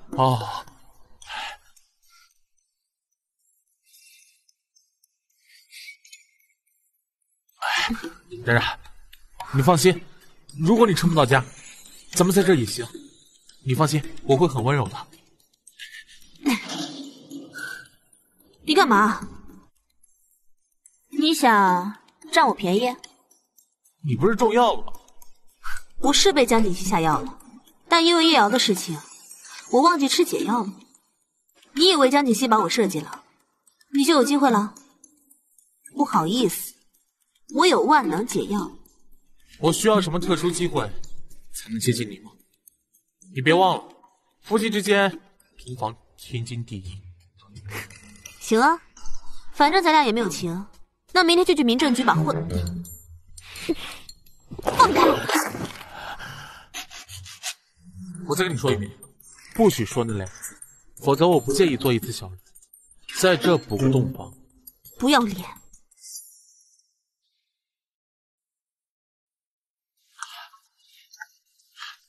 老婆，看看我给你准备的爱心早餐。真土！哪土？顾家孙少爷抱着江家大小姐遮遮掩掩从酒店出来，2人共处一室。顾燕昨晚明明让保镖看住门了，他们俩怎么会搞到一起？这个臭小子！喂，为什么顾景玉会和江锦溪一起从酒店里出来？是呀，昨晚你们走了之后，那江小姐就从房间跳到了楼下房间的阳台，我们发现的时候，他都跟锦衣少爷那什么过了。所以你们什么都没做。是，锦衣少爷说我们要强行把他带走，他就跳楼。老婆，这件事是我做的，我一定给你个交代。不用，我会让江家付出代价的。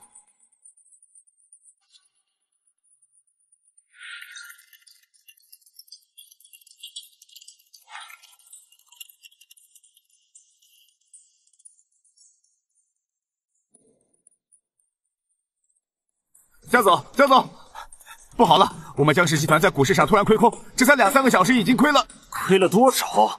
亏了7个亿啊！7个亿！废物！为什么不及时报告？你们都干什么吃的？江总，这其实也不能怪我们呀。我们这次对付的不仅有那个地凡，还有一个账户名叫 TW2 的，他们2家合起手来围攻我们。势头太大，猛如破竹，还好我们及时拦截了，否则只会亏得更多。TW2 的背后是哪股势力？抱歉办法，我们的人什么都没查。废物，都是废物，滚出去！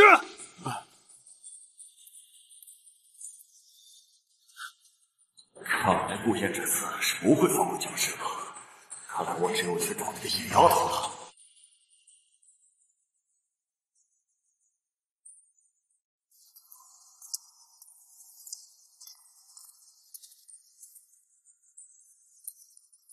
这个乡下来的丫头，竟然跟下人有些像。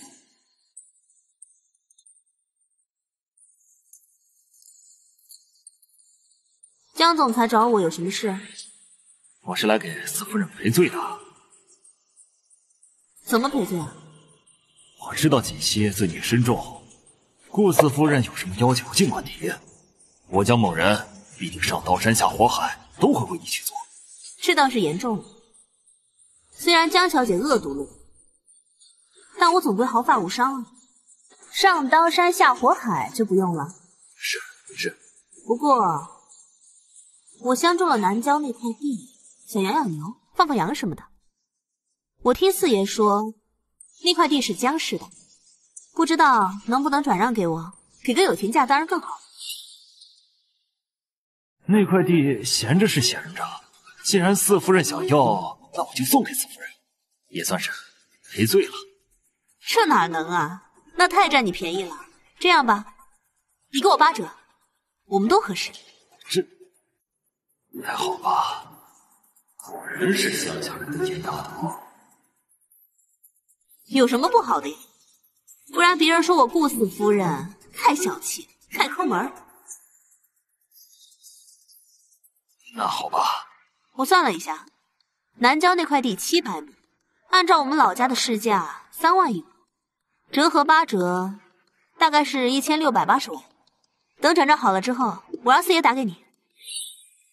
什么？南郊那块地虽然现在是荒地，但也是我以110万每亩的价格竞拍下的，一共花了7亿7千万，这1600万。江总有什么问题吗？我们老家就是3万1亩啊。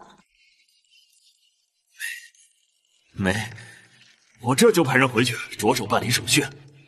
要是没别的什么事的话，我就先走了。还望四夫人在四爷面前多替我美言几句。放心吧，江总为人忠厚又慷慨大方，四爷肯定会知道的。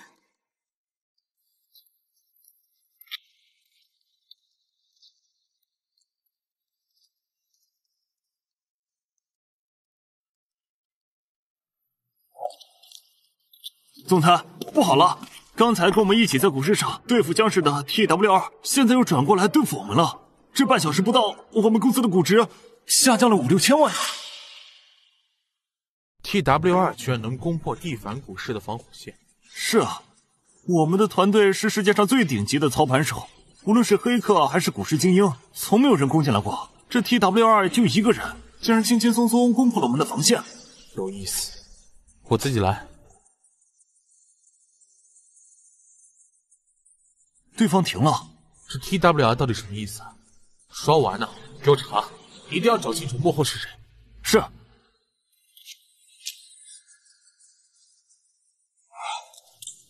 总裁，这 TW2 的 IP 地址在您家里。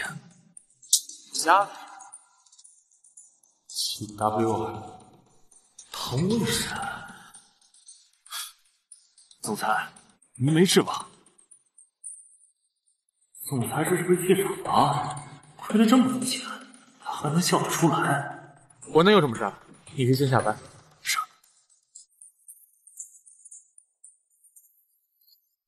顾总，今天这么早下班啊？老婆，今天看你心情很不错。还可以。哎，老婆，你说我们蒂凡的股票操控员和网络技术人员，你觉得他们技术怎么样？简直弱爆了！所以以后你千万别惹我，不然我让你一天损失几个亿都是轻松的事儿。今天啊，就是给你提个醒。哇，你倒真是实诚。为了庆祝我修了8辈子的福分，才能娶到你这么美丽的老婆，今天咱俩必须喝点。不喝。为什么？因为你喝多占我便宜。小卓，没事的，怡情。也行，反正我今天从江林峰手里边买了块荒地，明天你给他打钱，1680万，就当你给我赔礼道歉。你从他手上买2块地这么便宜？就是南郊那块荒地啊，便宜，算是便宜了。不过他8折卖给我，已经算是给他脸了。哎，老婆，你知不知道南郊要开发了？我当然知道啊，不然我要那块破地干嘛？还真的放牛养羊啊！老婆，这件事是机密，上头也是刚刚发表的，你怎么知道的？我怎么知道的？也是机密。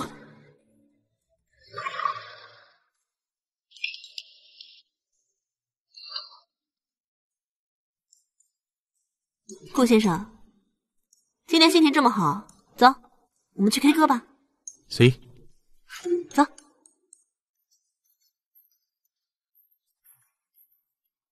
从什么都没有的地方，到什么都没有的地方。老婆，老婆，该我了，该我了，你把话筒给我。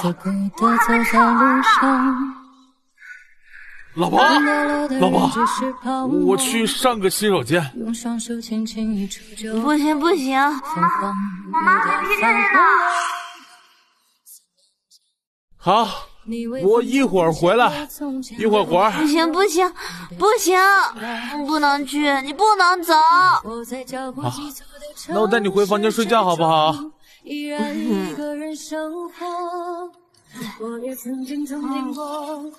放开我，我还没唱够呢。顾燕，你再不把我放下来，我就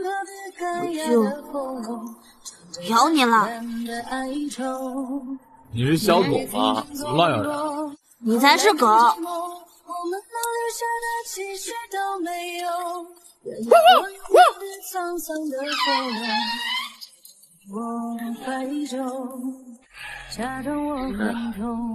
我想我是真的喜欢上你，以后无论发生任何事，我都会义无反顾的在你身边，去疼你，爱你，去保护你，懂吗？别说话，困死了。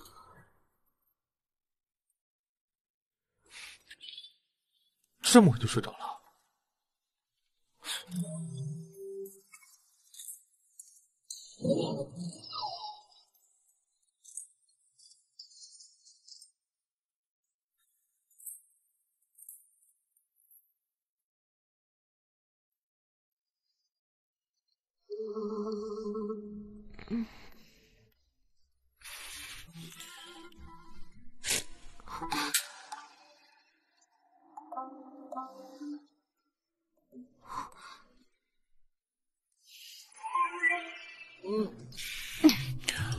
你昨天晚上对我做什么了？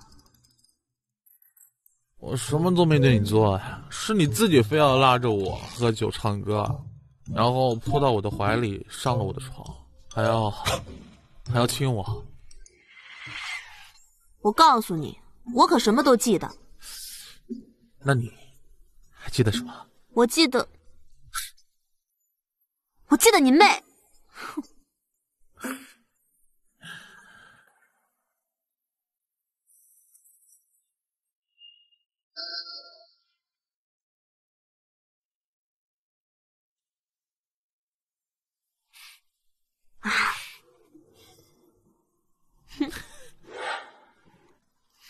果然，每次一跟这个渣男喝酒就没有什么好事情。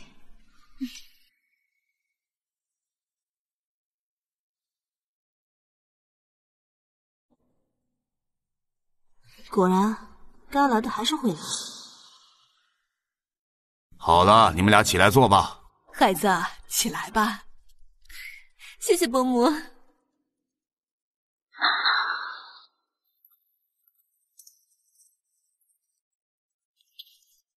就算顾言不愿意娶我也要成为顾家人，生下顾家的子孙。这一辈子，顾言都别想跟我撇清关系。都到齐了哈，我呢，今天有一件事情要宣布。锦溪她怀了景玉的孩子，顾家的血脉是一定要认祖归宗的，因此他们的婚礼就定在3天之后。至于安家那边，我会去给人家一个交代的。顾总，你也来参加江锦溪的婚礼啊？行，那我们先走，一会儿咱们婚礼上见。好。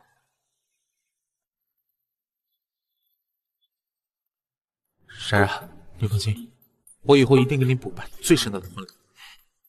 谁稀罕？用不着补办。你要想再办一场婚礼，你自己去吧。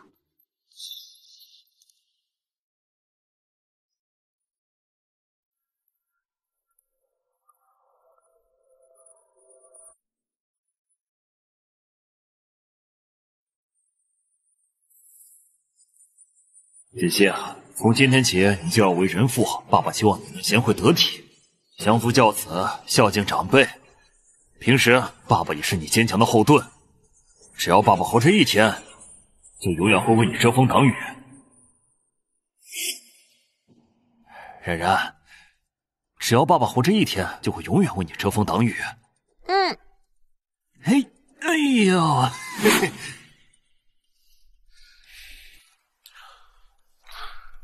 你怎么了？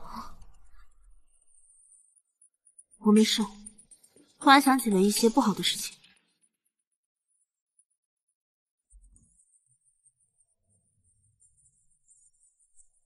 小师妹，今天怎么想起来给我打电话了？当然是想你了。你什么时候能来？下午3点。你是不是有什么事？其实也不是什么大事，就是我觉得最近的记忆出现了问题，而且6岁之前的记忆完全没有了。你说我不会脑子有问题了吧？是有点问题，有些事情是时候告诉你了。好，我下午去接你。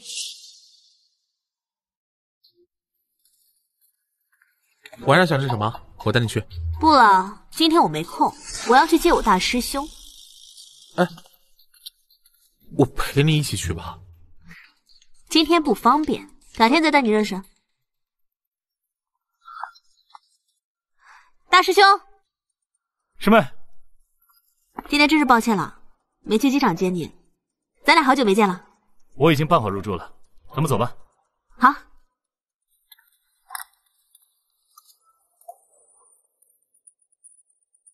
大师兄，我是不是有什么事啊？难道我脑子里真有问题吗？其实你不是生病了，只是儿时被注射了一种药，干扰了你的记忆，所以你才不会记得6岁之前的事情。是谁给我注射的？难道是奶奶？啊，不是唐老夫人，这事儿还是唐老夫人告诉我的。她说等她走了之后，等你接管了唐氏，把总部迁来华都，有了自保的能力，就让我为你恢复记忆。好，那我们开始吧。行，小师妹，你放心吧，不管你以后遇到什么事，只要有大师兄在，都会保护你的。嗯。小师妹，准备好了吗？准备好了。无论未来是快乐的还是不堪，它都是我生活的一部分。我要把它找回来，这样才是完整的人生。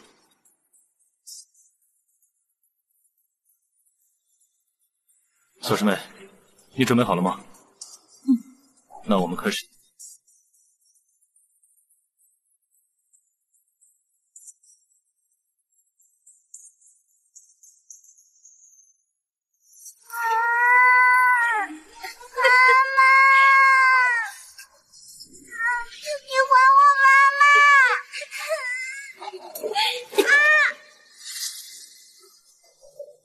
这要怪就怪他生不出儿子，生了你这个赔钱货。这人呐，总要有个先来后到，我才是林峰的青梅竹马，你母亲就是个贱人。跟一个小畜生斗什么气？别气坏了肚子里的宝宝。这夏家的财产就是我们的，以后你就是名正言顺的江太太。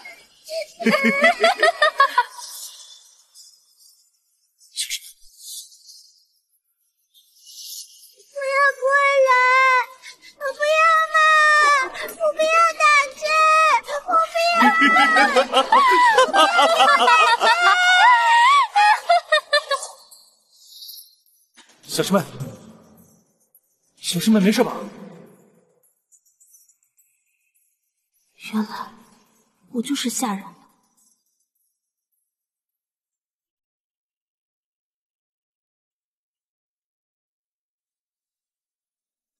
妈，这么久没来看您，您在天国还好吗？我相信阿姨看到你过得好，她在天国有知，也就放心了。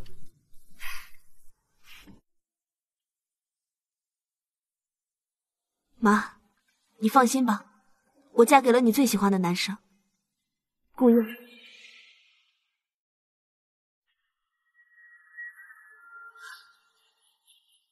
妈，你放心吧，我一定会让江离峰身败名裂，拿回我们夏家的一切。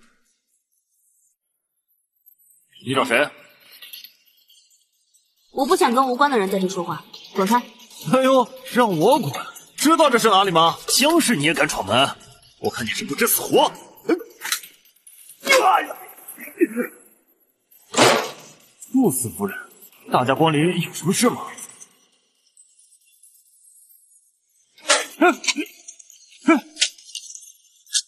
唐蔚然，这也太仗势欺人了！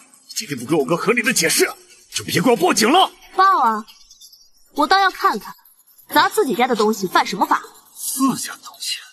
你这话什么意思啊？江总裁，你是鸠占鹊巢久了吧？忘记这里是夏氏吧？我自然不会忘，这里的前身的确是夏氏，自从我接管后才改成了江氏，这跟你有什么关系？我是夏氏唯一继承人，你说跟我有什么关系？你说什么？你到底是谁？我是16年前被你抛到荒郊野外的夏冉。夏冉？不可能！当年你怎么可能活下来？我不仅活下来了，我还活得很好。是你，的确是你。难怪我见你第一眼就觉得你像诗诗，原来你就是我的女儿。你不配说我是你的女儿，更不配提我的妈妈。你当年放火烧死了我的外公，还害得我母亲自杀，把我丢到荒郊野外。江总裁午夜梦回的时候，你没有梦到我的妈妈和外公找你索命吗？你都误会了，当时你还小，不了解事情的真相。你外公是被仇人烧死的，母亲受不了刺激而自杀的，与我无关。你还狡辩，江总裁，你应该后悔没有把我杀死。既然我活了下来，我就会把你所做的事情一一让你偿还。杀我？杀人是犯法的，我犯不上。我会让你亲眼看到你所在乎的东西全部消失，最后把你送到监狱，让你两却余生。小人，走了这么多年了，为什么还要回来？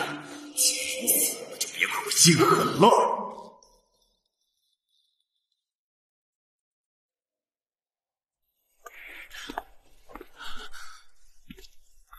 你跑哪里去了？电话不接，微信不回，你知不知道我有多担心啊？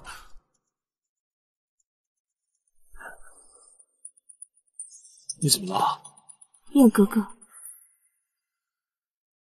你怎么了？重新介绍一下我自己，我叫夏然。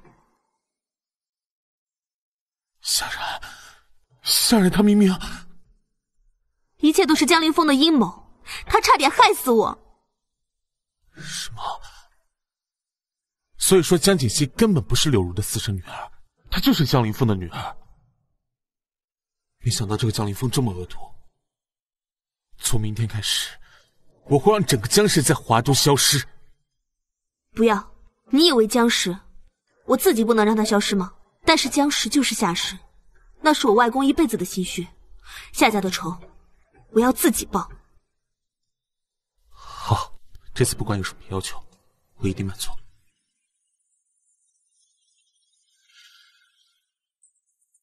总裁，今天是唐氏搬迁第1天，江氏那边也派人送了礼，咱们是收还是不收？收，当然收了。凡是江家人示好，一律要好好招待。对了，查一下江氏在华都的债主，让那些人都去江氏要债。这个年，我让他们过不成。是，我这就去办。总裁，这华都的权贵几乎都给唐氏送了礼，我们要不要表示表示啊？你给我送1大束玫瑰花过去。1大束玫瑰花，给夫人还是给对面？当然是给对面啊。这不太合适吧？人家签个总部。你怎么废话这么多？还想不想干？是，我现在就去办。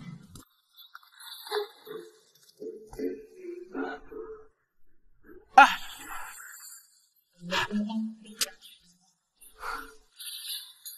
唐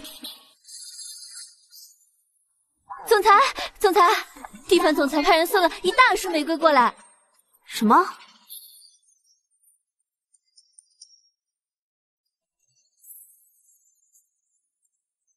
你把那人的玫瑰啊送给咱们公司所有的女员工，还有那些打扫的阿姨，你跟他们说辛苦了。是。小师妹，人家送给你花，那是对你的爱，你这么做会不会太寒了别人的心啊？反正也不是第一次了。走，师兄，带你吃饭去。行。你来干嘛？我当然是来接你吃饭。小师妹，我突然想起来，我有一些急事需要处理，等会儿咱们再吃饭，我就不打扰你们了。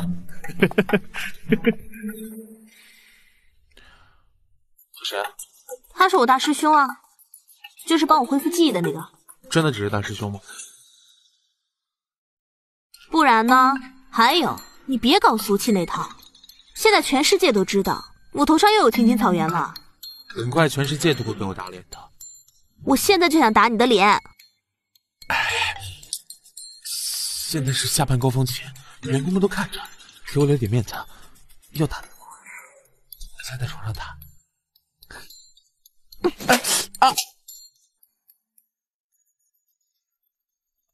那不是对面集团的总裁吗？我在杂志上见过，怎么就被一个小姑娘给撂倒了？他刚刚好像给咱们总裁送来了1万朵玫瑰花，听说他老婆是乡下人，会武术，这小姑娘不会就是他老婆吧？我看肯定是他给咱们总裁送了玫瑰，他们快打起来了。哎，老婆，你等等我。全国排名第3的房地产公司江氏集团近日来股价暴跌，公司内部矛盾频繁。江氏集团董事长兼总裁多次拜访唐氏银行行长，江氏集团疑似出现严重的资金周转问题。江氏集团旗下楼盘因资金不足出现偷工减料情况，广大市民谨慎购房。一派胡言！总裁不好了，各地项目的承接商都来了，好像是来要钱。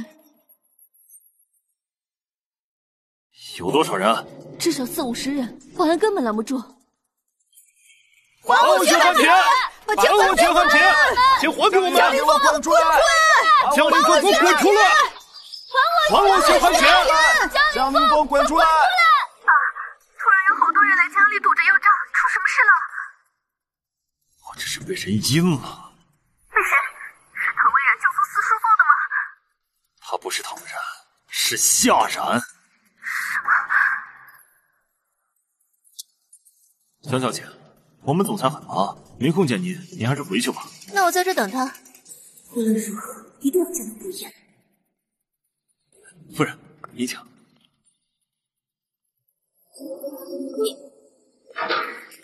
你什么意思啊？你不是说顾燕很忙吗？凭什么她能进去？江小姐，我们总裁说了，无论他在干什么，哪怕开会，总裁夫人随时都能进去，但其他不相干人等，没有他的准许是不能进入的。你这话是什么意思？谁是不相干人等？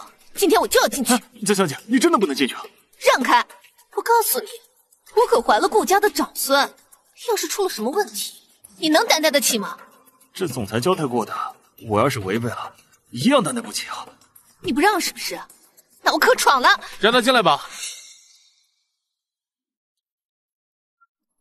四叔，我也是没有办法才来找你的。什么事儿？直接说。有些话想单独和您说。我跟你之间有什么值得担忧？我都不想见你。你是嫌我现在倒地的太慢了是吗？四叔，你别生气啊！我知道我接下来说的话可能会让婶婶不开心，可是毕竟她现在身份不同了。她现在不仅是我婆家婶婶，还是我的妹妹。知道会让她不高兴，那你就别说。赶紧走。四叔，我真的不想看到我爸爸现在被债主逼得走投无路。就看在咱们是一家人的份上，你就帮帮我，救救江氏吧。你还有脸让我帮江氏？你的母亲把冉冉的母亲给气死。江凌风当年把冉冉扔到野外，要不是有冉冉，早让你们生不如死了。可是再怎么说，就算他当年做的是错的，他怎么说也是我父亲啊！我不想看到他为难。冉冉，就算他再怎么十恶不赦，那也是咱们的父亲啊！你难道连自己的父亲都要对付吗？你到底是没长脑子还是傻子？我的家是夏家，又不是江家。对了，你告诉他们，我一定会让他们付出代价。你怎么可以这样呢？江家倒了，对你有什么好处？那你转告江凌风，只要我活着，他一天好日子都别想过。唐微然，你好狠毒的心，你会不得好死的！江锦熙，你给我住嘴！你要是再敢多说一句，小心我翻脸不认人。行，唐微然，算你狠。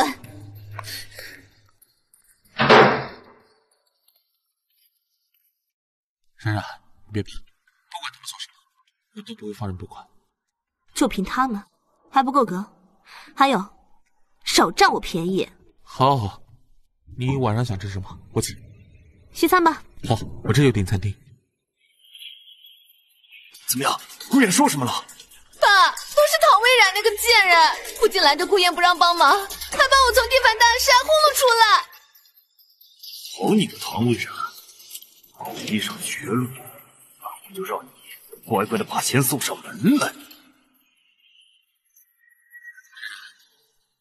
江凌风组织了一场拍卖会，把下一届的东西全部拍卖，作为归还欠款的酬金。我知道。你放心，不管花多少钱，我会把它们都买回来。江凌风这场拍卖会就是为了让我拿钱，我才不会让他如愿呢。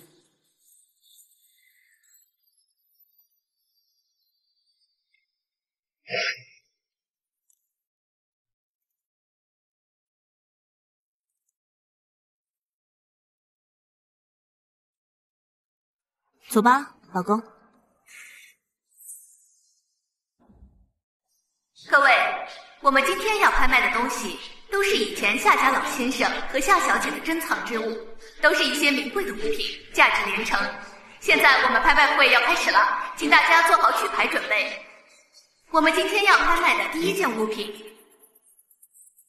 是一只300年前的金镶玉发钗。我不同意拍卖。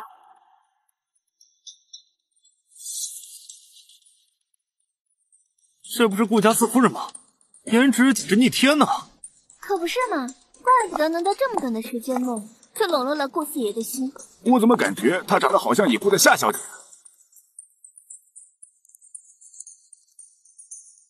夏家的每个物品，我都不同意拍卖。四夫人，这不合适吧？这些物件不属于您的，你没有权利做主。没有权利？我是夏诗诗唯一的，也是夏家唯一的继承人。你说这些东西是不是属于我？夏家小姐夏冉，不是在16年前便与夏老爷子一起被大火烧死了吗？这怎么可能会是顾家的四夫人？这简直太不可思议了！单看她的长相，她要是夏冉的话，那这些东西还真就属于她了。曹蔚然，你想说什么？我儿子当年的大火就被烧死了，你为什么冒充他？你为什么冒充他？就是啊，堂堂四夫人又不差钱，为什么要去冒充一个消失的人呢？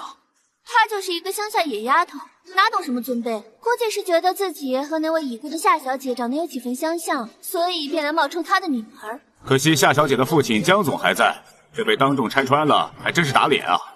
我有没有瞎说？江总自己心里明白。你忘了我的母亲和外公，他们都是牺牲血型，为了防止自己和后代看需要血型的时候，所以他们每年固定会去存储。医护人员现在已经把我母亲送往这里的路上了。当然，他们还带了鉴定设计，亲自进入现场进行鉴定。那些鉴定中心的工作人员肯定是被你收买了，没有我的同意，他们怎么可能随便把我老婆的血拿出来？你虽然是我的亲生父亲，我本不该打你的，但是你这个小人，你不配说我的母亲是你的老婆，不然我以后见你一次打你一次。你个逆女，你跟他亲生父亲，真是大逆不道，要遭雷劈的你！你现在知道我是你的亲生女儿了。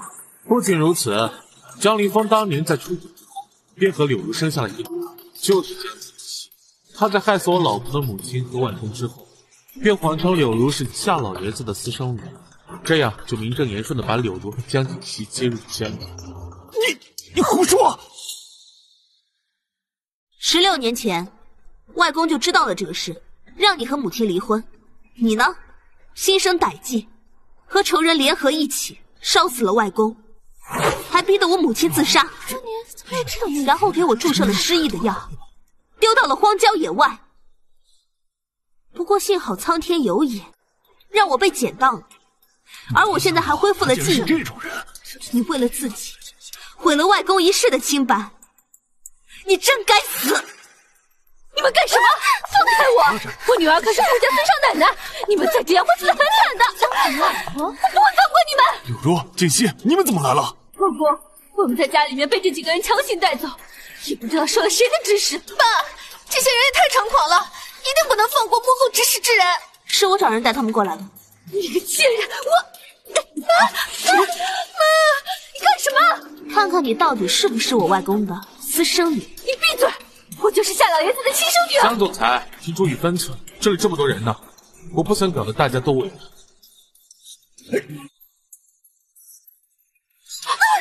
你是真是假，10分钟之后就知道了。是不是真的？等一下就知道了。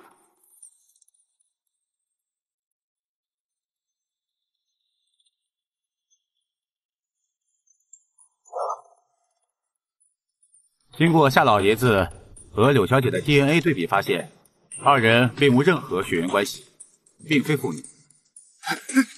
江凌风真是畜生不如，自己为了找小三，竟然做出这么狗血的事情出来，毁了夏老爷子一世清白。就是夏老爷子都死了，还要被这个畜生污蔑，他得下地狱。说不定夏老爷子就是他烧死的，夏小姐也是被他逼死的，目的是找小三。你给我闭嘴！你胡说什么呢？江凌风和江锦熙的 DNA 对比发现，二人同样并非血缘关系，并非父女。江锦熙竟然不是江凌风的女儿！你个庸医，我怎么可能不是我爸的女儿？一定是你们搞错了。你初次前喝多了，喝一个叫陈浩坤的男士，绝对不能让他知道，不然全家的一切都与我无关。老公，你替我解释，锦溪怎么可能不是你的女儿？老公，是真是假？等到结束的时候，去医院再检查就好了。反正躲得了初一，躲不过15。贱人！我等当初为了娶你，眼睁睁看着夏诗诗在我面前自杀，还把亲生女儿扔到荒野，没想到你竟是个早就背叛了我的婊子！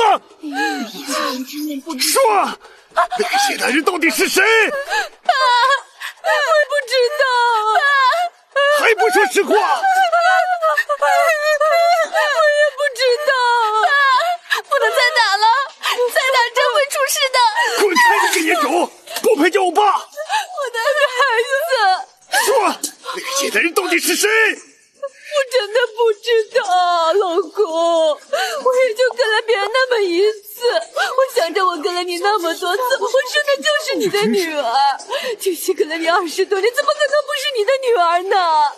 你贱人，你给我住嘴！我掐死你！你干什么？你造的孽还不够多吗？就算他要死，法律会制裁他的。老公，你不能不要我们啊，老公！滚开！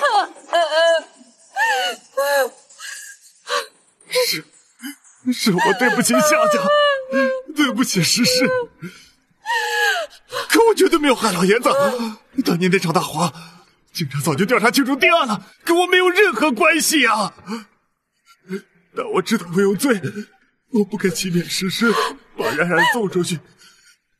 冉冉，爸爸不求你原谅，爸爸知道有罪。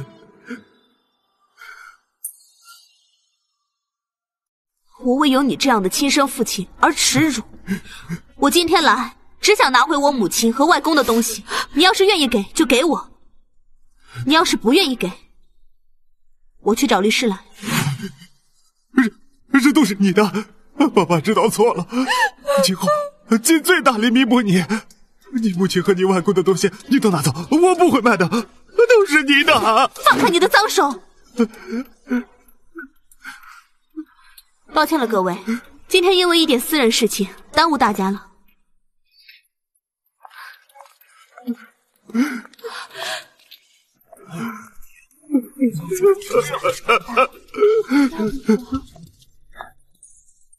冉冉，江凌风，这只是个开始，好戏还在后面呢。今天我高兴，陪你吃个烧烤，吃个龙虾，喝个啤酒。要不前2个行，酒就别喝了，我害怕。为什么？冉冉，咱得为你怀里的3胞胎着想一下。谁要给你生孩子？你是我老婆，你不给我生孩子，那我顾家要绝后了。你们顾家人丁兴旺，不差我这一个。那可不一样，你怀的可是我顾燕的儿子。你，哎，老婆，南郊那块地马上就要动工，我已经找人办好了手续。你看在我这么积极的份上，就饶了我一次吧。行，饶了你了。这次是时候以唐氏集团总裁的身份回归了。唐氏集团，他们的总裁怎么还没有呢？也不知道总裁是谁啊？你知道吗？哇，这是唐氏虽然实力不小，可这仅仅是新项目举行奠基仪式，里面还能大到让顾四爷亲自来捧场。别说话，看戏就行。我觉得唐氏的台子搭的是有大戏要唱。唐氏究竟为何有这么大脸面，居然能将这3位大佛同时请来？每回唐氏有点什么大动作，你都亲自出马，还送那么大一束玫瑰，是不是真像传说的那样？你对那小唐总裁有点意思啊？是。顾燕，当叔叔的还是要说2句。魏冉这孩子真的挺不容易的，命也挺苦的。你既然娶了她，就应该好好对她。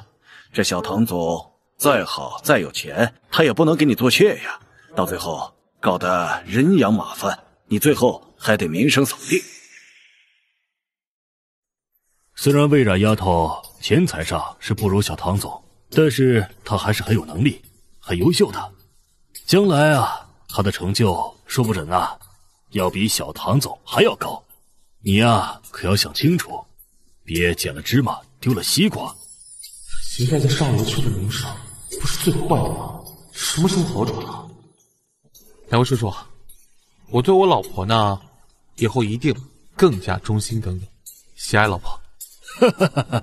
这就对了，趁现在你媳妇儿还没发现之前，带着你的人和那些玫瑰回去吧。啊，好像来不及了。为什么？因为啊，他媳妇儿来了。顾言，要不要我们掩护你逃跑？你媳妇儿好像带人来抓你了。我顾燕的字典里就没有逃这个词。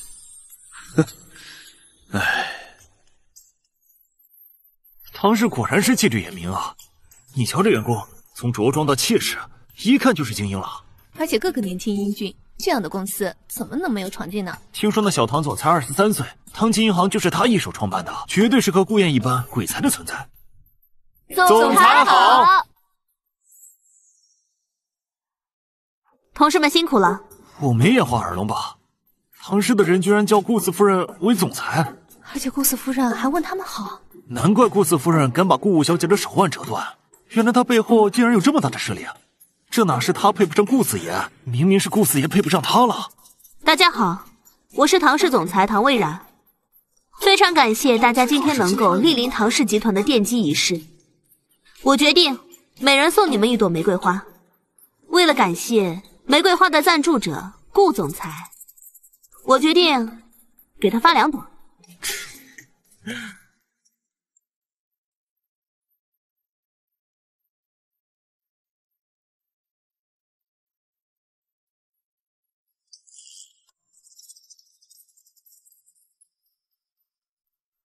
好了，今天的仪式到此结束，感谢大家。好，顾总裁，现在你知道了吧？是你配不上我，别太自以为是。老婆，你说的都对，就是我配不上你，所以我只能用余生的所有时间去疼爱你。这辈子、下辈子、下下辈子，只要你对我不离不弃，就换你来虐我。那为什么不能这辈子虐呢？你想怎么虐啊？是在床上，或者浴缸里，还是在沙发上？你妹的！老婆，别闹，回家。顾夜，你快给我放开！我不放。现在是白天。白天怎么了？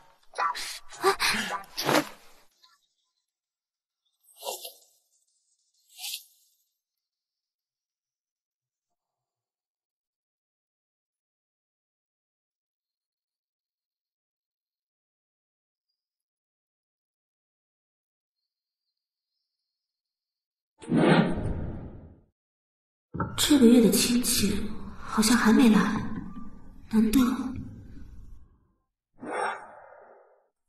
妈要是早知道你亲生父亲有现在的成就，当初哪里还要跟江凌风那个死鬼？哟，这不是鼎鼎大名的唐氏总裁唐蔚然吗？这个贱人，凭什么好处都让他占了？这不是最近很有名，被江家抛弃的私生女何小三吗？我妈很快就会成为陈氏的正牌夫人，而我也是陈家的正牌小姐。就算你是唐氏总裁，我的身份也不会比你低。陈家？没错，就是鼎鼎大名、国外最有钱的万盛集团。我爸就是万盛集团的陈浩坤。原来是万盛集团陈浩坤，你想得倒挺美，就不知道他同不同意。之前在国外的时候，和陈浩坤有打过1-2次交道，没想到他的父亲竟然是他。他会这么轻易让我离弃的？我妈怀孕了，我爸老来得子，宝贝的不得了，定会风风光光的把我妈娶进门。怀孕了？那就提前恭喜了。你来干什么？这可是妇产科，这你就别管了。你一个超大龄孕妇，还是好好养胎吧。你别像江锦熙一样作来作去，把孩子作没了。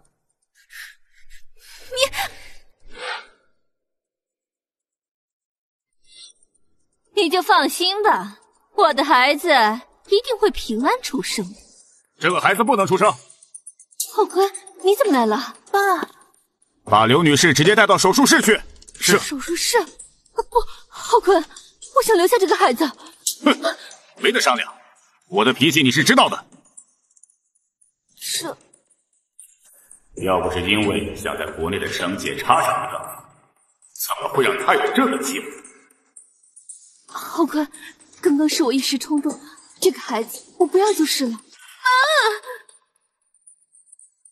你爸说的对，妈妈年纪大了，生不下这个孩子。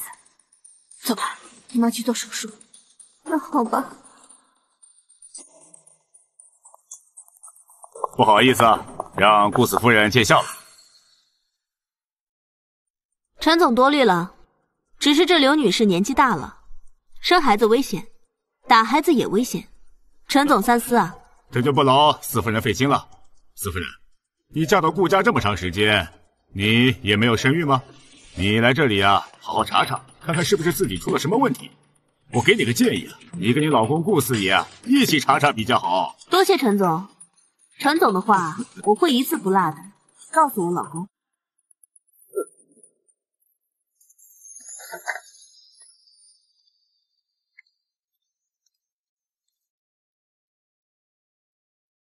医生，我是有什么问题吗？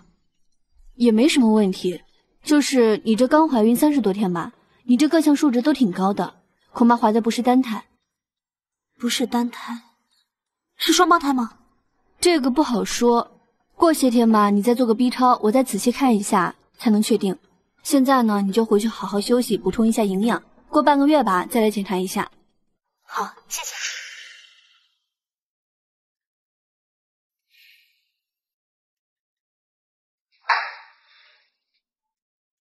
宝宝，是不是又想让我带你去哪里吃饭？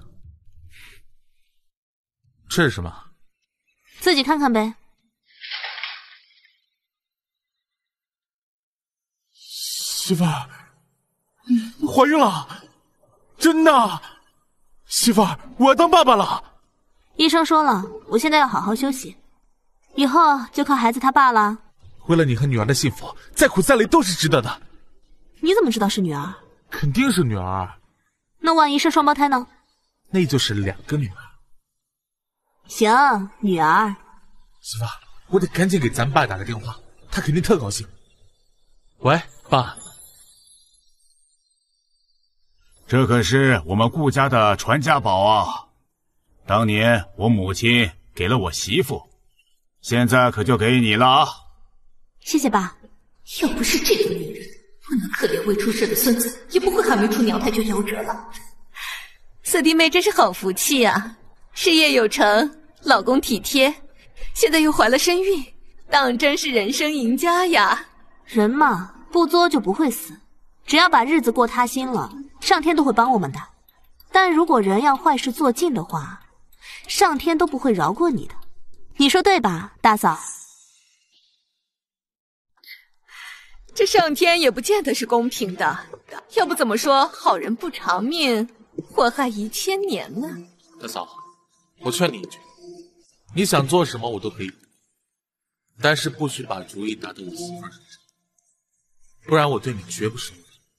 四弟，你这说的什么话呀？我们都是一家人，我这高兴还来不及呢。四嫂，医生怎么说？是男孩还是女孩？现在太小，还不知道呢。四嫂，之前的事都是我的错，都是江景熙那个女人骗了我，所以才做了那么多的错事。没事的，不怪你。等孩子出生了，我这个做小姨的一定送他一对平安锁。要唐玉人这个贱人生下了孩子，这家产岂不是全落到他的手里？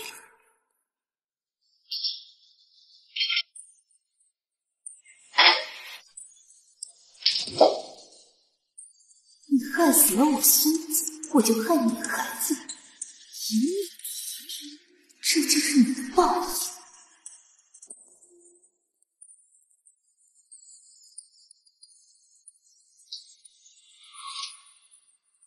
四夫人，这是老爷特地吩咐的，给您炖的燕窝。好，谢谢。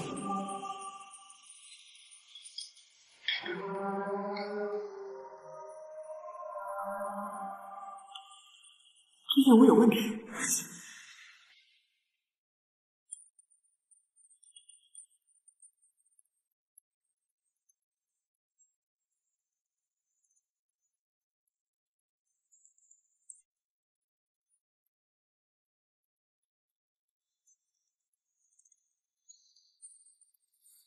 我肚子好疼啊！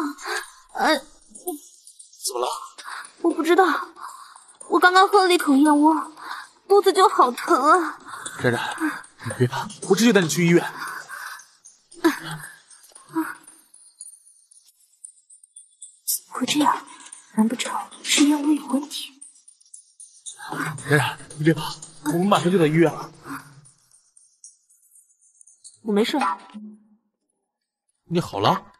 我一直好好的，但是那燕窝里有毒。有毒？谁这么大胆，连我老婆都敢毒害？欺负我可以，但是欺负我的孩子不行。所以这次你要配合我，把幕后的人赶出顾家。无论你做什么，我都会陪你。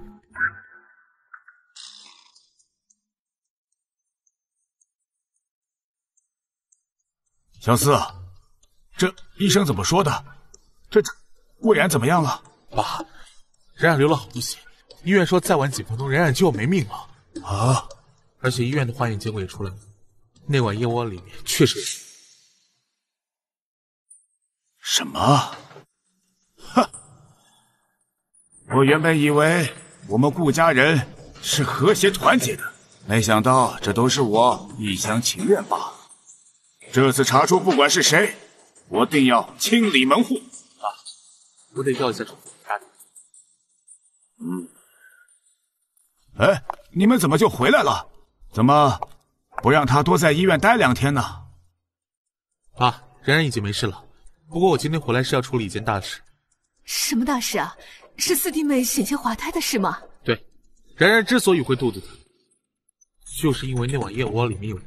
至于下毒的人是谁，我已经找到了。是你自己出来，还是我揪你出来？不会吧，四哥，你的意思是，那害人的凶手是我们自家人？对，就是我们自家人。那四哥，你说到底是谁？既然这么恶毒，要我说，就直接报警，让那害人的凶手后半辈子见不得天日。不可能，厨房的监控我已经提前销毁了，这不可能查出来的，一定是想吓唬我。半个小时前我已经让人把证据送到警察局了。大嫂，你为什么要这么做？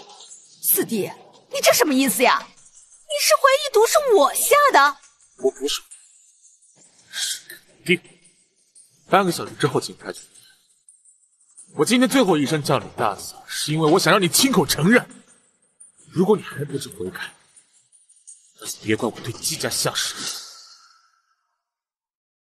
没做过的事，你让我承认什么呀？你别胡说八道！大嫂，你不会认为把厨房的摄像头关了，我们就找不到你了吧？你忘记了，通往厨房的客厅走廊有爸的收藏画，只要有人经过，画框里面就能反射出人影。在我出事的这段时间，只有你去过厨房。你们要做什么？我要让季家在整个华都消失。不可以！是他害死了我的孙子，我恨他，我要让他也没有孩子。你孙子怎么没的？你自己心里明白。忘了告诉你了，燕窝第一口我就知道有毒，我继续吃，是因为我有万能解毒丸。魏然，你这个贱人，你是故意的吧你？云霞，原本你是我最满意的儿媳妇，我是没想到现在你竟然变得如此的狠毒啊！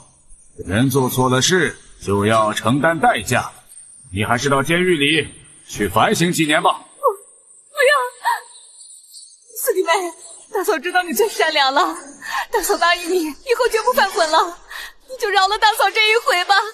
我觉得爸说的对，人要为自己付出代价。你害我可以，但害我的孩子不行。唐魏然，你这个蛇蝎心肠的女人，你会遭报应的。金明霞，跟我们走一趟吧。你给我等着！放开我！放开我！放开！小月，快叫救护车！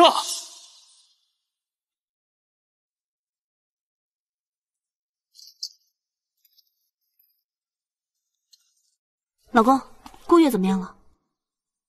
顾月得了肿瘤，国外最顶尖的外科医生看了，也做不了手术，只能等死。怎么会这样？好在医生说他还能再活1年。他那么年轻，肯定会有办法的。或者找大师兄帮忙看看。只能这样。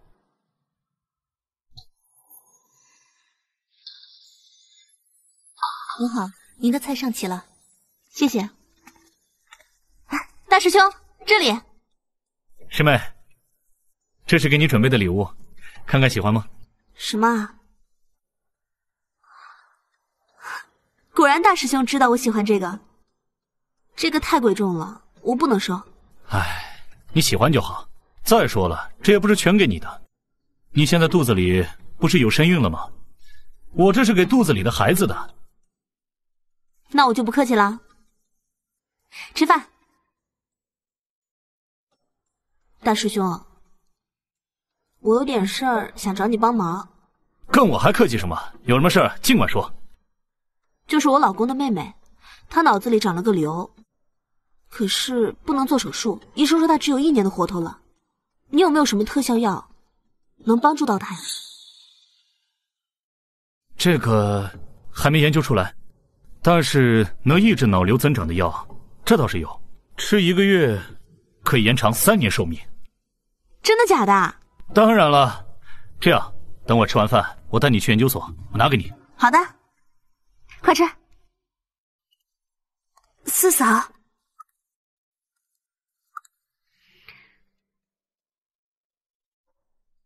这是1个月的药量，是我大师兄给我的，可以抑制你的瘤生长的，最长能延长30年的寿命。如果心情好的话，延长50年也是可以的。四嫂，你就别逗我了，我的病我自己知道。你这大师兄就是那个拿了诺贝尔生物学奖的楚月轩？是。哎呀，小月，这回你可有救了，这药你赶紧吃啊！爸，你为什么那么激动啊？医生说我只能活得了1年，难道这药……哎呀，你是不知道，冉冉的这位师兄啊，是一位非常厉害的人物。这虽然他不是医生，但可是生物科学技术专家啊，研制出的药物啊有特别的药效，吃了他说能让你多活30年，就一定能。这药你赶紧吃啊！好，我吃。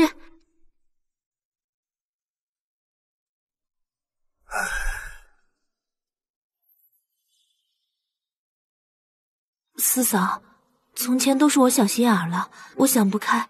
四嫂，是我对不起你。算了，以前的事就不要说了。如果你真想对得起我，你就好好吃药。好，以后有什么好的，我一定都给你。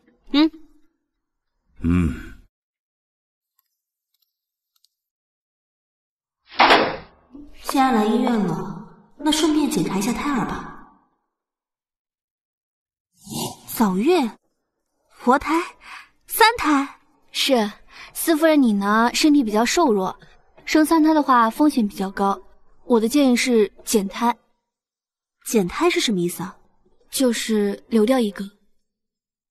不能全部生下来吗？也不是不可以，只是后期比较危险，而你母体也比较辛苦。医生，我不怕辛苦，大不了我们早点剖出来嘛。现在医学这么发达，我相信他们一定能全部生下来的。是这样没错，那司夫人你回去一定要多注意休息，补充营养，然后按时产检。好，我知道了。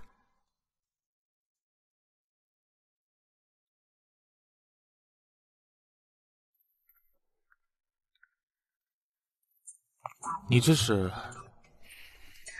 医生说了，我现在是4个人吃，我要多补点。4个人？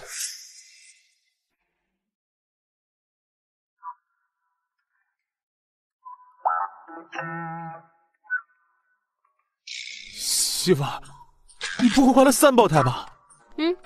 媳妇，你居然怀了3胞胎！媳妇，你真厉害，竟能管理跨国上市集团公司，退能1胎生3宝，你真是全能。你当我是猪啊？媳妇，你一下怀了3个宝宝，会不会很危险？当然了，生孩子就是走鬼门关，哪个女人不危险？那怎么都不生了？说什么胡话呢？不过还好我厉害，1次就搞定了。好，那我们只生这1次，以后都不生了。不过在生之前，我们有件事情要解决。你说的是江凌风的事吧？到时候我陪你去。不用，夏家的事情我自己来。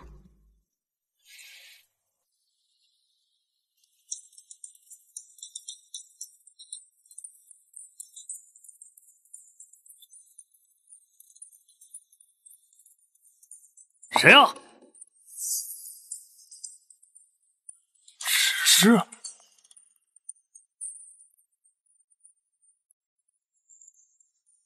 你不是诗诗，诗诗从来不会用这种眼神看我，你为什么要打扮成她的样子？人善被人欺，就因为他温柔，所以你就花言巧语陷害他，然后去养别的女人。你还放火烧了别墅，烧死我外公，逼他自杀。今天我就要替他送你走。你这话是什么意思？你要送我去哪里？送去监狱啊！什么？冉冉，我知道夏家倒下，你外公和母亲的死让你一直难受，难以释怀。可当时的事真的不是我干的，而且再怎么说我也是你爸，你又何必耿耿于怀呢？我亲眼看到你和柳如联手逼得我母亲自杀，这件事情你不用狡辩。而且我今天也不是为了这个事，是因为你挪用江家公款数10亿。挪用公款？不可能！这江氏乃是我毕生的心血，我所拿的1分1毫都是我应得的，绝对不会挪用。拿证据给他看看。仔细看，我有的是时间。这都不是我干的。可这大部分都是以你的名义挪用的。是柳如那个贱人，是柳如那个贱人。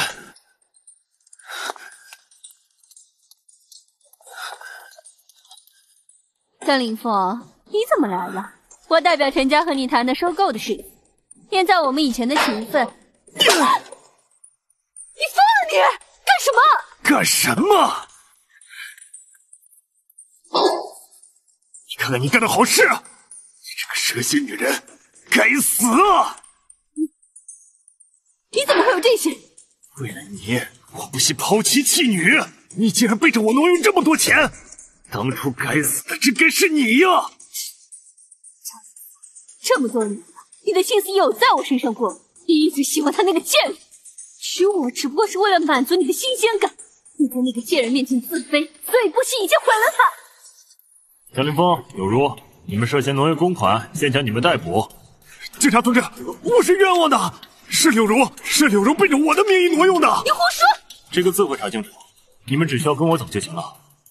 冉冉，你知道我是冤枉的，有件事我给你就是了。从小到大我就明白一个道理，想要的东西自己去争取，老你是一定要做的，江氏我自己夺回。我跟你道歉就是，但是走之前，我能不能再去看一眼诗诗？你不配看我妈。我知道你不可能原谅我，这是我唯一的愿望，算爸求你了。冉冉，你不配喊我。你知道我有多恨你吗？我知道，这几天我想了不少，是我的错。明明可以过好日子，就被我亲手毁了。我本来可以有个人人羡慕的人生，爱我的母亲，慈祥的外公，但这一切都被你给毁了。让我家破人亡的人，居然是我最爱的父亲。冉冉，我的宝贝女儿，都是爸爸的错，爸爸该死。诗诗，我对不起你，你那么爱我，我却辜负了你。我现在就来陪你。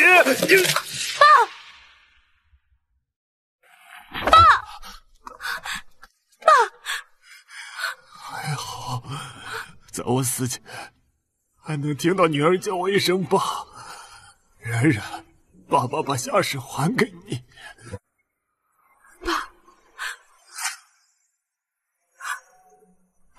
冉冉，快叫救护车！冉冉，你醒了？他死了吗？今天已经送去殡仪馆了。终于为夏家讨回了公道。顾烨，你可以帮我处理一下他的后事吗？我有点累了，想睡一会儿，让我自己待一会儿吧。好。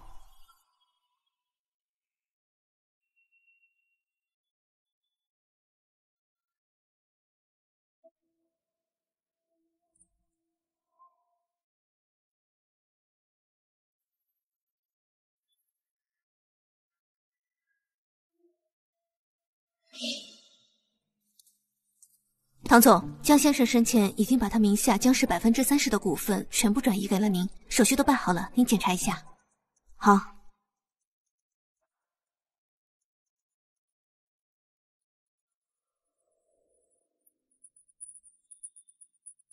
妈，外公，女儿拿回属于你们的东西。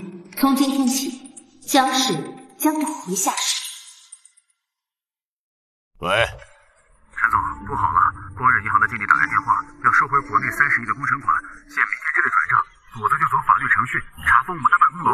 什么情况？怎么回事？好像是夫人用公司的名义给他旗下的公司做担保，但夫人现在出事了，所以这些公司在他的名下保身。这个贱人呐！爸，我妈呢？别跟我提这个贱人！你给我滚出去！啊！滚！干什么呀？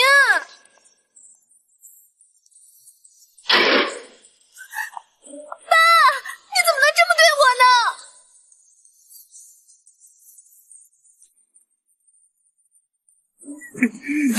哎，小妹妹，这么晚了，怎么一个人在外面啊？来，哥哥带你潇洒潇洒。你脏手拿开！脾气还挺大，脾气还挺大。老爷，我就喜欢辣的。你们是谁？吹箫一刻值千金，你说我们干什么？救命！哎呀！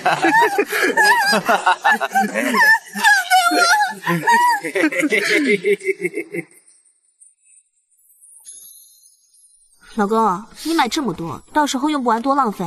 我现在啊，可是3个孩子的爸爸，这些东西不多准备点，怎么行呢？这个贱人，不是我妈也不会出事，我也不会被全家赶出来。